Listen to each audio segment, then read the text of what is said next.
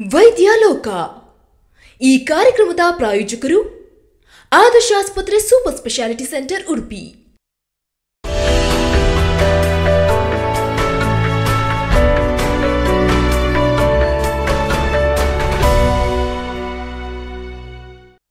ಪ್ರೀತಿಯ ಸ್ವಾಗತ. ಪ್ರತಿ ವಾರ ಅಂದರೆ ಫಸ್ಟ್ ಸ್ಯಾಟರ್ಡೆ ಮತ್ತು ಥರ್ಡ್ ಸ್ಯಾಟರ್ಡೆ ನಾವು 6 ಗಂಟೆಗೆ ವೈದ್ಯಲೋಕ ಎನ್ನುವ ಕಾರ್ಯಕ್ರಮದ ಮೂಲಕ ನಿಮ್ಮ ಮುಂದೆ ಬರ್ತಾ ಇದ್ದೇವೆ. ಸೊ ಇವತ್ತಿನ ಕಾರ್ಯಕ್ರಮದಲ್ಲೂ ಕೂಡ ನಾವು ಒಂದು ವಿಷಯದೊಂದಿಗೆ ನಿಮ್ಮ ಮುಂದೆ ಬಂದಿದ್ದೇವೆ. ಸಂಧಿವಾತ ಹೆಚ್ಚಾಗಿ ನಾವು ಕೇಳ್ತಾ ಇದ್ದೇವೆ. ಸಂಧಿವಾತದ ಸಮಸ್ಯೆಯನ್ನು ಹೆಚ್ಚು ಜನರು ಅನುಭವಿಸ್ತಾ ಇದ್ದಾರೆ. ಸೊ ಹಾಗಾಗಿ ಇವತ್ತಿನ ಕಾರ್ಯಕ್ರಮದಲ್ಲಿ ನಿಮಗೆ ಸಂಧಿವಾತದ ಬಗ್ಗೆ ಸಂಪೂರ್ಣವಾದ ಮಾಹಿತಿಯನ್ನು ನೀಡೋಕೆ ಪ್ರಯತ್ನ ಮಾಡ್ತಾ ಇದ್ದೇವೆ. ಸೊ ಇದರ ಬಗ್ಗೆ ಮಾಹಿತಿಯನ್ನು ನೀಡೋದಕ್ಕೆ ಇವತ್ತಿನ ಕಾರ್ಯಕ್ರಮದಲ್ಲಿ ನಮ್ಮ ಜೊತೆ ಇದ್ದಾರೆ ಡಾಕ್ಟರ್ ಪ್ರದೀಪ್ ಕುಮಾರ್ ಶೆಣೈ ಇವರು. ಮೊದಲನೇದಾಗಿ ಇವರನ್ನ ಕಾರ್ಯಕ್ರಮಕ್ಕೆ ಸ್ವಾಗತಿಸ್ತಾ ಇದ್ದೇನೆ. ಡಾಕ್ಟರ್, ತಮಗೆ ಕಾರ್ಯಕ್ರಮಕ್ಕೆ ಸ್ವಾಗತ. ಅದೇ ರೀತಿ ವೀಕ್ಷಕರೇ, ನಿಮಗೆ ಸಂಧಿವಾತಕ್ಕೆ ಸಂಬಂಧಪಟ್ಟಂತೆ ಏನೇ ಪ್ರಶ್ನೆಗಳಿದ್ರೂ ಕೂಡ ನಮಗೆ ಕರೆ ಮಾಡಬಹುದು. ನಮ್ಮ ನಂಬರ್ ಟಿವಿ ಸ್ಕ್ರೀನ್ ಮೇಲೆ ಡಿಸ್ಪ್ಲೇ ಆಗ್ತಾ ಇದೆ 082042955570. ಓಕೆ ಡಾಕ್ಟರ್, ನಾವಿವತ್ತು ಮುಖ್ಯವಾಗಿ ಸಂಧಿವಾತದ ಬಗ್ಗೆ ಮಾತಾಡ್ತಾ ಇದ್ದೀವಿ. ನನ್ನ ಮೊದಲನೆಯ ಪ್ರಶ್ನೆ ಡಾಕ್ಟರ್, ಸಂಧಿವಾತ ಅಂತ ಹೇಳಿದ್ರೆ ಏನು ಅಂತ? ತುಂಬ ಒಳ್ಳೆ ಪ್ರಶ್ನೆ ಕೇಳಿದ್ದೀರಿ ಮೇಡಮ್. ಸಂಧಿವಾತದ್ದು ಕಾಯಿಲೆ ಬಂದರೆ ಪೇಷಂಟಿಗೆ ಗಂಟಲ್ಲಿ ಅಥವಾ ಜಾಯಿಂಟಲ್ಲಿ ನೋವಿರುತ್ತದೆ, ಪೇನ್ ಇರುತ್ತದೆ, ಸ್ವೆಲ್ಲಿಂಗ್ ಅಥವಾ ದರ್ಪಿರುತ್ತದೆ, ಊತ ಅಂತ ಕೆಲವರು ಹೇಳ್ತಾರೆ ಇರ್ತದೆ. ಅದು ಬೆಳಿಗ್ಗೆ ಜಾಸ್ತಿ ಇರ್ತದೆ. ಸ್ಟಿಫ್ನೆಸ್ ಕೂಡ ಇರ್ತದೆ, ಅಂದರೆ ಕೈ ಸ್ವಲ್ಪ ಬಿಗಿ ಇರ್ತದೆ, ಕೈ ಬೆರಳುಗಳೆಲ್ಲ ಸ್ವಲ್ಪ ಬಿಗಿ ಇರ್ತದೆ, ಕೆಲಸ ಮಾಡಲಿಕ್ಕೆ ಸ್ವಲ್ಪ ಕಷ್ಟ ಇರ್ತದೆ. ಕೆಲವರಿಗೆ ಕೈ ಜುಮ್ ಜುಮ್ ಆಗ್ತದೆ ಅಂತ ಹೇಳ್ತಾರೆ. ಅದು ಕೆಲವರಿಗೆ ಜುಮ್ ಆಗೋದಾ ಅಂತ ಹೇಳಲಿಕ್ಕೆ ಆಗೋದಿಲ್ಲ. ಹಾಗೆ ಹಲವು ರೀತಿಯಲ್ಲಿ ಸಂಧಿವಾತದ ಕಾಯಿಲೆ ಕ್ಲಿನಿಕಲ್ಲಿ ಪ್ರೆಸೆಂಟ್ ಆಗಬಹುದು. ಹೆಚ್ಚಿನಾಗಿ ಪೇಷಂಟಿಗೆ ಕೈಯಲ್ಲಿ ಸ್ಟಿಫ್ನೆಸ್ ಇರ್ತದೆ, ಪೇನ್ ಇರ್ತದೆ, ಸ್ವೆಲ್ಲಿಂಗ್ ಇರ್ತದೆ. ಇದು ಬೆಳಿಗ್ಗೆ ಜಾಸ್ತಿ ಇರ್ತದೆ, ಕ್ರಮೇಣ ಮಧ್ಯಾಹ್ನ ಆಗುವಾಗ ಇದು ಕಮ್ಮಿ ಆಗ್ತಾ ಬರುತ್ತದೆ. ಇದು ಸೂರ್ಯದಲ್ಲಿ ಇರುವುದು. ಕ್ರಮೇಣ ಇದು ಜಾಸ್ತಿಯಾಗಿ ಸಾಯಂಕಾಲ ತನಕ ಇರುತ್ತದೆ. ಇದು ಒಂದು ರೀತಿಯಲ್ಲಿ ಬರುವುದಂಥ ಸಂಧಿವಾತದ ಕಾಯಿಲೆದು ಪ್ರೆಸೆಂಟೇಷನ್ನು. ಬೇರೆ ರೀತಿಯಲ್ಲಿ ಬರಬಹುದು. ಮತ್ತು ಸಂಧಿವಾತದ ಕಾಯಿಲೆ ಕೆಲವೊಮ್ಮೆ ಸಂಧಿಗಳು ಮಾತ್ರ ಅಲ್ಲ, ಬೇರೆ ಕಡೆ ಸಹ ಎಫೆಕ್ಟ್ ಆಗುತ್ತದೆ. ಅದ್ರ ಬಗ್ಗೆನ ನಾವು ಮತ್ತೆ ಡಿಸ್ಕಸ್ ಮಾಡೋಣ. ಓಕೆ ಡಾಕ್ಟರ್, ಹೆಚ್ಚಾಗಿ ಇದು ಅಂದರೆ ಅವರಿಗೆ ಮಾರ್ನಿಂಗ್ ಅಂದರೆ ಶುರು ಆಗ್ತದೆ ಅಂತ ಹೇಳ್ತೀರಾ. ಸೊ ಡಾಕ್ಟರ್, ಈ ಸಂಧಿವಾತಕ್ಕೆ ಮೇನ್ ರೀಸನ್ ಏನು ಅಂತ, ಯಾವ ಕಾರಣದಿಂದ ಬರ್ತದೆ? ಸಂಧಿವಾತದ್ದು ಕಾಯಿಲೆ ಹೇಗೆ ಬರ್ತಾ ಇದೆ ಅಂತದೊಂದು ಒಳ್ಳೆ ಪ್ರಶ್ನೆ. ಹಲವರು ಕೇಳುತ್ತಾ ಪ್ರಶ್ನೆನೇ ಇದು. ಸಂಧಿವಾತದ ಕಾಯಿಲೆ ತನ್ನಿಷ್ಟಕ್ಕೆ ಬರುವುದು. ಓಕೆ, ನಾವು ಹುಟ್ಟುವಾಗಲೇ ನಮ್ಮ ಶರೀರದಲ್ಲಿ 23 ಜೋಡಿ ಕ್ರೋಮೋಸೋಮ್ಸ್ ಸೇರಿಕೊಳ್ತದೆ. 46 ಇನ್ ನಂಬರ್, 46 ಇನ್ ನಂಬರ್. 23 ಅಪ್ಪಾಜಿಯಿಂದ ಬರ್ತದೆ, 23 ಅಮ್ಮಾಜಿಯಿಂದ ಬರ್ತದೆ. 46 ಕ್ರೋಮೋಸೋಮ್ಸಲ್ಲಿ 23 ಪೇರ್ಸಲ್ಲಿ 6ನೇ ಜೋಡಿಯಲ್ಲಿ ಸಂಧಿವಾತಗೋಸ್ಕರ ಇದ್ದಿದ್ದು ಕಾರ್ಯಕ್ರಮ ಅಥವಾ ಪ್ರೋಗ್ರಾಮ್ ಇರ್ತದೆ. ಅದು ಪೇಷಂಟ್ದು ಯಾವ ವಯಸ್ಸಲ್ಲಿ ಆ ಕಾಯಿಲೆ ಬರಬೇಕಂತ ಸಹ ಆ ಜೀನ್ಸಲ್ಲಿ ಇದೆ. ಕ್ರೋಮೋಸೋಮ್ದು ಒಂದು ಭಾಗಕ್ಕೆ ನಾವು ಜೀನ್ ಅಂತ ಕರೆಯೋದು. ಅದರಲ್ಲಿ ಈ ಪೇಷಂಟಿಗೆ ಎಷ್ಟು ಸಮಯ ಆಗುವಾಗ, ಎಷ್ಟು ವಯಸ್ಸೆಷ್ಟಾಗುವಾಗ ಈ ಕಾಯಿಲೆ ಬರಬೇಕಂತ, ಹೊರಗಡೆ ಕ್ಲಿನಿಕಲ್ಲಿ ಬರಬೇಕಂತ ಅದರಲ್ಲಿ ಪ್ರೋಗ್ರಾಮ್ ಉಂಟು. ಕಂಪ್ಯೂಟ್ರಲ್ಲಿ ನಾವು ಪ್ರೋಗ್ರಾಮ್ ಹಾಕೋದಾಗ ನಮ್ಮ ಶರೀರದಲ್ಲಿ ನಾವು ಹುಟ್ಟುವಾಗಲೇ ಪ್ರೋಗ್ರಾಮ್ ಇರ್ತದೆ. ಅದು ಪ್ರಕಾರ ನಮ್ಮ ಶರೀರದಲ್ಲಿ ಸಂಧಿವಾತದ ಕಾಯಿಲೆ ಬರ್ತದೆ. ಮತ್ತು ಕೆಲವು ಅಭ್ಯಾಸದಿಂದ ಈ ಜೆನೆಟಿಕ್ ಪ್ರೋಗ್ರಾಮ್ ನಮ್ಮ ಶರೀರದಲ್ಲಿ ಇದ್ದರೆ ಸಹ ಕೆಲವು ಅಭ್ಯಾಸದಿಂದ ಅದು ಹ್ಯಾಬಿಟ್ಸ್ನಿಂದ ಸಂಧಿವಾತದ ಕಾಯಿಲೆ ಬೇಗ ಬರ್ತದೆ. ಸ್ಟಡೀಸಲ್ಲಿ ಸ್ಮೋಕಿಂಗ್ ಮಾಡುವುದವರಲ್ಲಿ ಸಂಧಿವಾತದ ಕಾಯಿಲೆ ಜಾಸ್ತಿ ಬರ್ತದೆ ಅಂತ ಕಾಣ್ತಾ ಇದೆ. ಹಾಗಾಗಿ ಸ್ಮೋಕಿಂಗ್ ಮಾಡೋದು ನಮ್ಮದು ಹಾರ್ಟ್ಗೆ, ಶ್ವಾಸಕೋಶಕ್ಕೆ ಒಳ್ಳೆಯದಲ್ಲ. ಅದೇ ರೀತಿಯಲ್ಲಿ ಸಂಧಿವಾತದ ಕಾಯಿಲೆಗೆ ಸಹ ಸ್ಮೋಕಿಂಗ್ ಮಾಡೋದು ಒಳ್ಳೆಯದಲ್ಲ. ಮತ್ತು ಗೌಟ್ ಅಂತ ಕಾಯಿಲೆ ಉಂಟು, ಅದ್ರ ಬಗ್ಗೆ ನಾವು ಮತ್ತೆ ಹೆಚ್ಚಿನ ಮಾಹಿತಿ ಕೊಡುತ್ತೇನೆ. ಅದರಲ್ಲಿ ಸಹ ಪಥ್ಯ ಮಾಡಬೇಕಾಗ್ತದೆ. ಸ್ವರಪಾನ ಮಾಡಬಾರದು ಗೌಟಲ್ಲಿ. ಓಕೆ ಡಾಕ್ಟರ್, ಹಾಗೆ ಸ್ಮೋಕಿಂಗ್ ಅನ್ನೋದು ಕೂಡ ರೀಸನ್ ಆಗಿರ್ತದೆ ಈ ಸಂಧಿವಾತಕ್ಕೆ. ಡೆಫಿನೆಟ್ಲಿ. ಓಕೆ ಡಾಕ್ಟರ್, ಹಾಗೇನು ಸಿಂಪ್ಟಮ್ಸ್ ಬಗ್ಗೆ ಡೀಟೇಲ್ಡ್ ಆಗಿ ಹೇಳ್ಬೋದಾ ಡಾಕ್ಟರ್? ಯಾವ ರೀತಿಯಲ್ಲಿ ಇರ್ತದೆ ಸಿಂಪ್ಟಮ್ಸ್ ಅಂತ? ಸಿಂಪ್ಟಮ್ಸ್ ನಾವು ವಿಚಾರ ಮಾಡುವಾಗ ಅದರಲ್ಲಿ ಆರ್ಥ್ರೈಟಿಸು 2 ರೀತಿಯಲ್ಲಿ ಉಂಟು. ಇನ್ಫ್ಲಮೇಟ್ರಿ ಆರ್ಥ್ರೈಟಿಸು ಮತ್ತು ನಾನ್ ಇನ್ಫ್ಲಮೇಟ್ರಿ ಆರ್ಥ್ರೈಟಿಸ್. ಇನ್ಫ್ಲಮೇಟ್ರಿ ಆರ್ಥ್ರೈಟಿಸಲ್ಲಿ ಸ್ವೆಲ್ಲಿಂಗು ಮತ್ತು ನೋವು ಒಂದೇ ರೀತಿಯಲ್ಲಿ ಇರ್ತದೆ. ನಾನ್ ಇನ್ಫ್ಲಮೇಟ್ರಿ ಆರ್ಥ್ರೈಟಿಸು ಅಥವಾ ಡಿಜೆನರೇಟಿವ್ ಆರ್ಥ್ರೈಟಿಸಲ್ಲಿ ನೋವು ಜಾಸ್ತಿ ಇರ್ತದೆ, ಸ್ವೆಲ್ಲಿಂಗ್ ಕಮ್ಮಿ ಇರ್ತದೆ. ಹಾಗೆ ಡಿಜೆನರೇಟಿವ್ ಆರ್ಥ್ರೈಟಿಸ್ ಆದರೆ ನಾವು ಒಳ್ಳೆ ರೀತಿಯಲ್ಲಿ ಡಿಸ್ಕಸ್ ಮಾಡಲಿಕ್ಕೆ ನಾವು ಮೊಣಕಾಲದ ಎಕ್ಸಾಂಪಲ್ ತಗೊಂಡ್ರೆ ಆ ಮೊಣಕಾಲಲ್ಲಿ ನಾವು ನಡೆಯುವಾಗ ನೋವು ಜಾಸ್ತಿ ಇರ್ತದೆ. ಡಿಜೆನರೇಟಿವ್ ಆರ್ಥರೈಟಿಸ್ ಅಥವಾ ಆಸ್ಟಿಯೋ ಆರ್ಥರೈಟಿಸ್ ಇದ್ದರೆ ನಡೆಯುವಾಗ ನೋವು ಜಾಸ್ತಿ ಇರ್ತದೆ, ನಾವು ಕೂತ್ಕೊಳ್ಳುವಾಗ ನೋವು ಕಮ್ಮಿ ಆಗ್ತದೆ. ಹಾಗೆ ಇನ್ಫ್ಲಮೇಟ್ರಿ ಆರ್ಥರೈಟಿಸಲ್ಲಿ ನಾವು ಕೆಲಸ ಮಾಡುವಾಗ ನೋವು ಕಮ್ಮಿ ಇರ್ತದೆ, ನಾವು ಸುಮ್ಮನೆ ಕೂತಿದ್ದರೆ ನೋವು ಜಾಸ್ತಿ ಆಗ್ತದೆ. ಅದಕ್ಕೆ ಕಾರಣ ಅಂದರೆ ನಮ್ಮ ಗಂಟು ಒಳಗಡೆ ಸೈನೋವಿಯಲ್ ಫ್ಲೂಯಿಡ್ ಅಂತ ಫ್ಲೂಯಿಡ್ ಇರುತ್ತದೆ, ಅದು ನಾವು ಕೆಲಸ ಮಾಡುವಾಗ ಡ್ರೈನೇಜ್ ಆಗ್ತದೆ, ಅಂದರೆ ಪ್ರೊಡಕ್ಷನ್ ಆಗೋದು ಮತ್ತು ತಿರುಗಿ ಜಾಯಿಂಟ್ಗೆ ಸೇರಿಕೊಳ್ಳೋದು. ಅದು ನಾವು ಕೆಲಸ ಮಾಡುವಾಗ ಈಸಿಯಾಗಿ ಆಗ್ತಾ ಇರ್ತದೆ. ನಾವು ರೆಸ್ಟ್ ಮಾಡುವಾಗ ಸೈನೋವಿಯಲ್ ಫ್ಲೂಯಿಡ್ದು ಡ್ರೈನೇಜು ಸ್ವಲ್ಪ ಕಮ್ಮಿ ಆಗ್ತದೆ. ಹಾಗೆ ಸೈನೋವಿಯಲ್ ಫ್ಲೂಯಿಡು ಗಂಟು ಒಳಗಡೆ ತುಂಬಿಕೊಳ್ಳುತ್ತದೆ.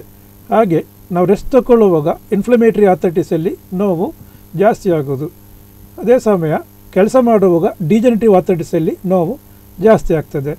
ಮತ್ತು ಕೆಲವರಿಗೆ ಕೈ ಮೇಲೆ ರಿಸ್ಟ್ ಜಾಯಿಂಟ್ ಮೇಲೆ ಒಂದು ನರ್ವ್ ಉಂಟು, ಅದಕ್ಕೆ ನಾವು ಮೀಡಿಯನ್ ನರ್ವ್ ಅಂತ ಕರೆಯೋದು. ಅದರದ್ದು ಮೇಲೊಂದು ಕವರಿಂಗ್ ಉಂಟು, ಅದ್ರದ್ದು ಕವರಿಂಗು ಮತ್ತು ಗಂಟು ಒಳಗಡೆ ಇದ್ದಿದ್ದು ಕವರಿಂಗ್ ಸಹ ಒಂದೇ. ಹಾಗೆ ಗಂಟು ಒಳಗಡೆ ಸ್ವೆಲ್ಲಿಂಗು ಮತ್ತು ಪೇಯ್ನ್ ಬರುವಾಗ ಅಥವಾ ಇನ್ಫ್ಲಮೇಷನ್ ಬರುವಾಗ ಅದೇ ಇನ್ಫ್ಲಮೇಷನ್ನು ಈ ಮೀಡಿಯನ್ ನರ್ವ್ ಮೇಲೆ ಇದ್ದ ಕವರಿಂಗಲ್ಲಿ ಸಹ ಬರುತ್ತದೆ. ಹಾಗೆ ಅದು ಕಂಪ್ರೆಸ್ ಆಗಿ ಕಾರ್ಪಲ್ ಟನಲ್ ಸಿಂಡ್ರೋಮ್ ಬರುತ್ತದೆ, ಅಂದರೆ ಕೈಯಲ್ಲಿ ಜುಮ್ ಆಗೋದು. ಅದಕ್ಕೆ ನಾನು ಶುರುದಲ್ಲಿ ಹೇಳಿದ್ದು ಕೆಲವರಿಗೆ ಅದು ಜುಮ್ ಆಗಿ ಅನ್ನುತ್ತದೆ. ಹಾಗೆ ಮತ್ತು ಗೌಟಲ್ಲಿ ಫಸ್ಟ್ ಪೇಷಂಟ್ಗಳಿಗೆ ನಮ್ಮ ಹೆಬ್ಬಟ್ಟು ಕೆಳಗಡೆ ಇದ್ದ ಫಸ್ಟ್ ಮೆಟಾಟಾರ್ಸೋ ಫೆರೆಂಜಿಯಲ್ ಜಾಯಿಂಟಲ್ಲಿ ನೋವು ಬರ್ತದೆ. ಹಾಗೆ ಹಲವು ರೀತಿಯಲ್ಲಿ ನೋವು ಕ್ಲಿನಿಕಲ್ ಪ್ರೆಸೆಂಟೇಷನ್ ಹಲವು ರೀತಿಯಲ್ಲಿ ಇರ್ತದೆ. ಮತ್ತು ಕೆಲವರಿಗೆ ರಿಯಾಕ್ಟಿವ್ ಆರ್ಥರೈಟಿಸ್, ಅದು ಮೆನ್ನಾದರೆ ಗಂಡಸಾರಾದರೆ ಒಂದು ಯೂರಿನರಿ ಟ್ರ್ಯಾಕ್ಟ್ ಇನ್ಫೆಕ್ಷನ್ ಆದ ನಂತರ, ಅಂದರೆ ಒಂದ ಮಾಡುವಾಗ ಉರಿಯಾಗಿ, ಅಂದರೆ ತುಂಬ ತುರಿಕೆ ಬರುವಾಗ ಆಗಿ ಮತ್ತು ಗಂಟು ನೋವು ಬರೋದು, ಅದಕ್ಕೆ ನಾವು ರಿಯಾಕ್ಟಿವ್ ಆರ್ಥರೈಟಿಸ್ ಅಂತ ಕರೆಯೋದು. ಅದೇ ಸಿಂಪ್ಟಮ್ಸು ಲೇಡೀಸಲ್ಲಿ ಡಯೇರಿಯಾ ರೂಪೇಣ, ಅಂದರೆ ಫುಡ್ ಪಾಯ್ಸನಿಂಗ್ ಆಗಿ ಅವರಿಗೆ ಇನ್ಫೆಕ್ಷನ್ ಗಟ್ಟೊಳಗಡೆ ಆಗಿ ಮತ್ತು ಆರ್ಥರೈಟಿಸ್ ಆಗೋದು, ಅದು ಸಹ ರಿಯಾಕ್ಟಿವ್ ಆರ್ಥರೈಟಿಸು. ಗಂಡಸಾರಲ್ಲಿ ಇನ್ಫೆಕ್ಷನ್ ಫಸ್ಟ್ ಶುರು ಆಗೋದು ಯೂರಿನರಿ ಟ್ರ್ಯಾಕ್ಟಲ್ಲಿ, ಮತ್ತು ಲೇಡೀಸಲ್ಲಿ ಇನ್ಫೆಕ್ಷನ್ ಫಸ್ಟ್ ಶುರು ಆಗೋದು ಗಂಟು ಒಳಗಡೆ ಶುರು ಆಗಲಿಕ್ಕೆ ಮುಂಚೆ ಇನ್ಫೆಕ್ಷನ್ನು ಗಟ್ಟಲ್ಲಿ ಶುರುವಾಗ್ತದೆ. ಹಾಗೆ ಗಂಡಸಾರಲ್ಲಿ ಬರೋದು ಸಂಧಿವಾತದ ಕಾಯಿಲೆ ಬೇರೆಯೇ ಇರ್ತದೆ, ಲೇಡೀಸಲ್ಲಿ ಬರೋದು ಸಂಧಿವಾತದ ಕಾಯಿಲೆ ಬೇರೆಯೇ ಇರ್ತದೆ. ಅಂದರೆ ಲೇಡೀಸಲ್ಲಿ ಸಂಧಿವಾತದ ಕಾಯಿಲೆ ಸ್ವಲ್ಪ ತೀವ್ರವಾಗಿ ಇರ್ತದೆ, ಗಂಡಸಾರಲ್ಲಿ ಅಷ್ಟು ತೀವ್ರವಾಗಿ ಇರುವುದಿಲ್ಲ. ಟ್ರೀಟ್ಮೆಂಟ್ ಮಾಡಲಿಕ್ಕೆ ಸಹ ಗಂಡಸಾರಲ್ಲಿ ಸ್ವಲ್ಪ ಈಸಿ ಇರ್ತದೆ, ಲೇಡೀಸಲ್ಲಿ ಸಂಧಿವಾತದ ಕಾಯಿಲೆ ಟ್ರೀಟ್ ಮಾಡಲಿಕ್ಕೆ ಸ್ವಲ್ಪ ಕಷ್ಟ ಇದೆ. ಓಕೆ ಡಾಕ್ಟರ್, ಅದೇ ರೀತಿ ಸಂಧಿವಾತದಲ್ಲಿ ಡಿಫ್ರೆಂಟ್ ಟೈಪ್ಸ್ ಏನಾದರೂ ಇದೆ? ಈಗಾಗಲೇ ಗೌಟ್ ಅಂತ ಹೇಳಿದ್ರಿ, ಸೊ ಕೆಲವೊಂದು ಟೈಪ್ಸ್ ಬಗ್ಗೆ ಹೇಳಿದ್ರಿ, ಅದರ ಎಷ್ಟು ವಿಧಗಳಿವೆ ಡಾಕ್ಟರ್ ಸಂಧಿವಾತದಲ್ಲಿ? ಸಂಧಿವಾತದಲ್ಲಿ ಮೇನ್ ಆಗಿರುವುದು ಸೀರೋ ಪಾಸಿಟಿವ್ ಮತ್ತು zero negative arthritis. Zero positive ಮತ್ತು ಸೀರೋ ನೆಗೆಟಿವ್ ರುಮಟೆಡ್ ಆರ್ಥರೈಟಿಸ್ ಇದೆ. ಸೀರೋ ನೆಗೆಟಿವ್ ಸ್ಪಾಂಡಲೋಆರ್ಥರೋಪತಿ ಅಂತ ಬೇರೆಯೇ ಒಂದು ಗ್ರೂಪ್ ಉಂಟು. ಮೇನ್ ಆಗಿ ಇನ್ಫ್ಲಮೇಟ್ರಿ ಆರ್ಥರೈಟಿಸ್ದು ಪ್ರೋಟೋಟೈಪು, ಅಂದರೆ ಮೇನ್ ಆಗಿ ನಾವು ಕ್ಲಿನಿಕಲ್ಲಿ ನೋಡೋದು ರುಮಟೆಡ್ ಆರ್ಥರೈಟಿಸ್ದು ಪ್ರಿವಲೆನ್ಸ್ 1%. 135 ಕೋಟಿ ಜನಗಳಿದ್ದಾರೆ ಭಾರತ ದೇಶದಲ್ಲಿ, ಅದರಲ್ಲಿ 1% ಅಂದರೆ ದೊಡ್ಡ ಫಿಗರ್ ಆಗ್ತದೆ. ಅದರಲ್ಲಿ ರುಮಟೆಡ್ ಆರ್ಥರೈಟಿಸ್ ನಾವು ಕ್ಲಿನಿಕಲ್ಲಿ ಮೇನ್ ಆಗಿ ನೋಡೋದು. ಅದಕ್ಕೆ ನಾವು ಮೇನ್ ಆಗಿ, ತಮ್ಮ ಪ್ರಶ್ನೆ ಎಂತದಿತ್ತು? ಎಷ್ಟು ಟೈಪ್ಸ್ ಬಗ್ಗೆ ನಾನು ಕೇಳ್ತೀನಿ ಡಾಕ್ಟರ್. ಇನ್ಫ್ಲಮೇಟ್ರಿ ಆರ್ಥರೈಟಿಸಲ್ಲಿ ಪ್ರೋಟೋಟೈಪ್ ಇರೋದು ರುಮಟೆಡ್ ಆರ್ಥರೈಟಿಸ್, ಅದೊಂದು ಮೇನ್ ಆಗಿರೋದು. ಮತ್ತು ಸೋರಿಯಾಟಿಕ್ ಆರ್ಥರೈಟಿಸ್ ಇರ್ತದೆ. ಸೋರಿಯಾಟಿಕ್ ಆರ್ಥರೈಟಿಸಲ್ಲಿ ಚರ್ಮ ಮೇಲೆ ಸೋರಿಯಾಸಿಸ್ ಇರ್ತದೆ, ಸ್ಕಿನ್ ಸೋರಿಯಾಸಿಸ್ ಇರ್ತದೆ. ಮತ್ತು ಅದು ಪ್ರಕಾರ ಬೇರೆ ಬೇರೆ ರೀತಿಯಲ್ಲಿ 4 ಟೈಪ್ಸಲ್ಲಿ ಇದ್ದ ಸೋರಿಯಾಟಿಕ್ ಆರ್ಥರೈಟಿಸ್ ಉಂಟು. ಮೊದಲನೆಯದು DIP ಪ್ರಿಡಾಮಿನೆಂಟ್ ಸೋರಿಯಾಟಿಕ್ ಆರ್ಥರೈಟಿಸ್ ಅಂತ ನಾವು ಹೇಳ್ತೀವಿ, ಅದು most important type and common type. ಎರಡನೆಯದು ಸೋರಿಯಾಟಿಕ್ ಸ್ಪಾಂಡಲೋಆರ್ಥರೋಪತಿ ಮತ್ತು ಎಸಿಮೆಟ್ರಿಕಲ್ ಒಲಿಗೋ ಆರ್ಥರೈಟಿಸ್ ಅಂತ, ಮತ್ತು ರುಮಟಾಯ್ಡ್ ಲೈಕ್ ನಾನೀಗ ಫಸ್ಟ್ ಹೇಳಿದ್ದ ಕಾಯಿಲೆ ಥರನೇ ಇರ್ತದೆ. ಆದರೆ ಸೋರಿಯಾಟಿಕ್ ಆರ್ಥರೈಟಿಸಲ್ಲಿ ಚರ್ಮ ಮೇಲೆ ಸೋರಿಯಾಸಿಸ್ ಇರ್ತದೆ. ಅಂದರೆ ಸೋರಿಯಾಸಿಸ್ ಚರ್ಮ ಮೇಲೆ ಇದ್ದಿದ್ದು ನಮಗೆ ಬೇಗ ಕಾಣೋದಿಲ್ಲ, ನಾವು ನೋಡಬೇಕಾಗ್ತದೆ, ಡಾಕ್ಟ್ರಾಗಿ ನಾವು ನೋಡಬೇಕಾಗ್ತದೆ. ಅದರ ಜನಸಾಮಾನ್ಯರಿಗೆ ಅದು ಕಾಣೋದಿಲ್ಲ. ಕಿವಿದು ಹಿಂದೆ ನಮ್ಮ ಅಂಬುಲಿಕಸ್ದು ಸುತ್ತು, ಕೆಲವರು ಲೇಡೀಸಲ್ಲಿ ಬ್ರೆಸ್ಟ್ದು ಕೆಳಗಡೆ, ಕೆಲವರಲ್ಲಿ ಆಂಪಿಟ್ಸಲ್ಲಿ ಆ್ಯಕ್ಸಿಲಲ್ಲಿ ಇರ್ತದೆ. ಹಾಗಾಗಿ ನಾವು ನೋಡಬೇಕಾಗ್ತದೆ. ಕೆಲವರಿಗೆ ಮೊಣಕಾಲು ಕೆಳಗಡೆ ಒಂದು ಥರ ಪ್ಯಾಚ್ ಇರ್ತದೆ, ಒಂದು ಸಣ್ಣ ಮಟ್ಟ ರೀತಿಯಲ್ಲಿ ಪ್ಯಾಚ್ ಇರ್ತದೆ.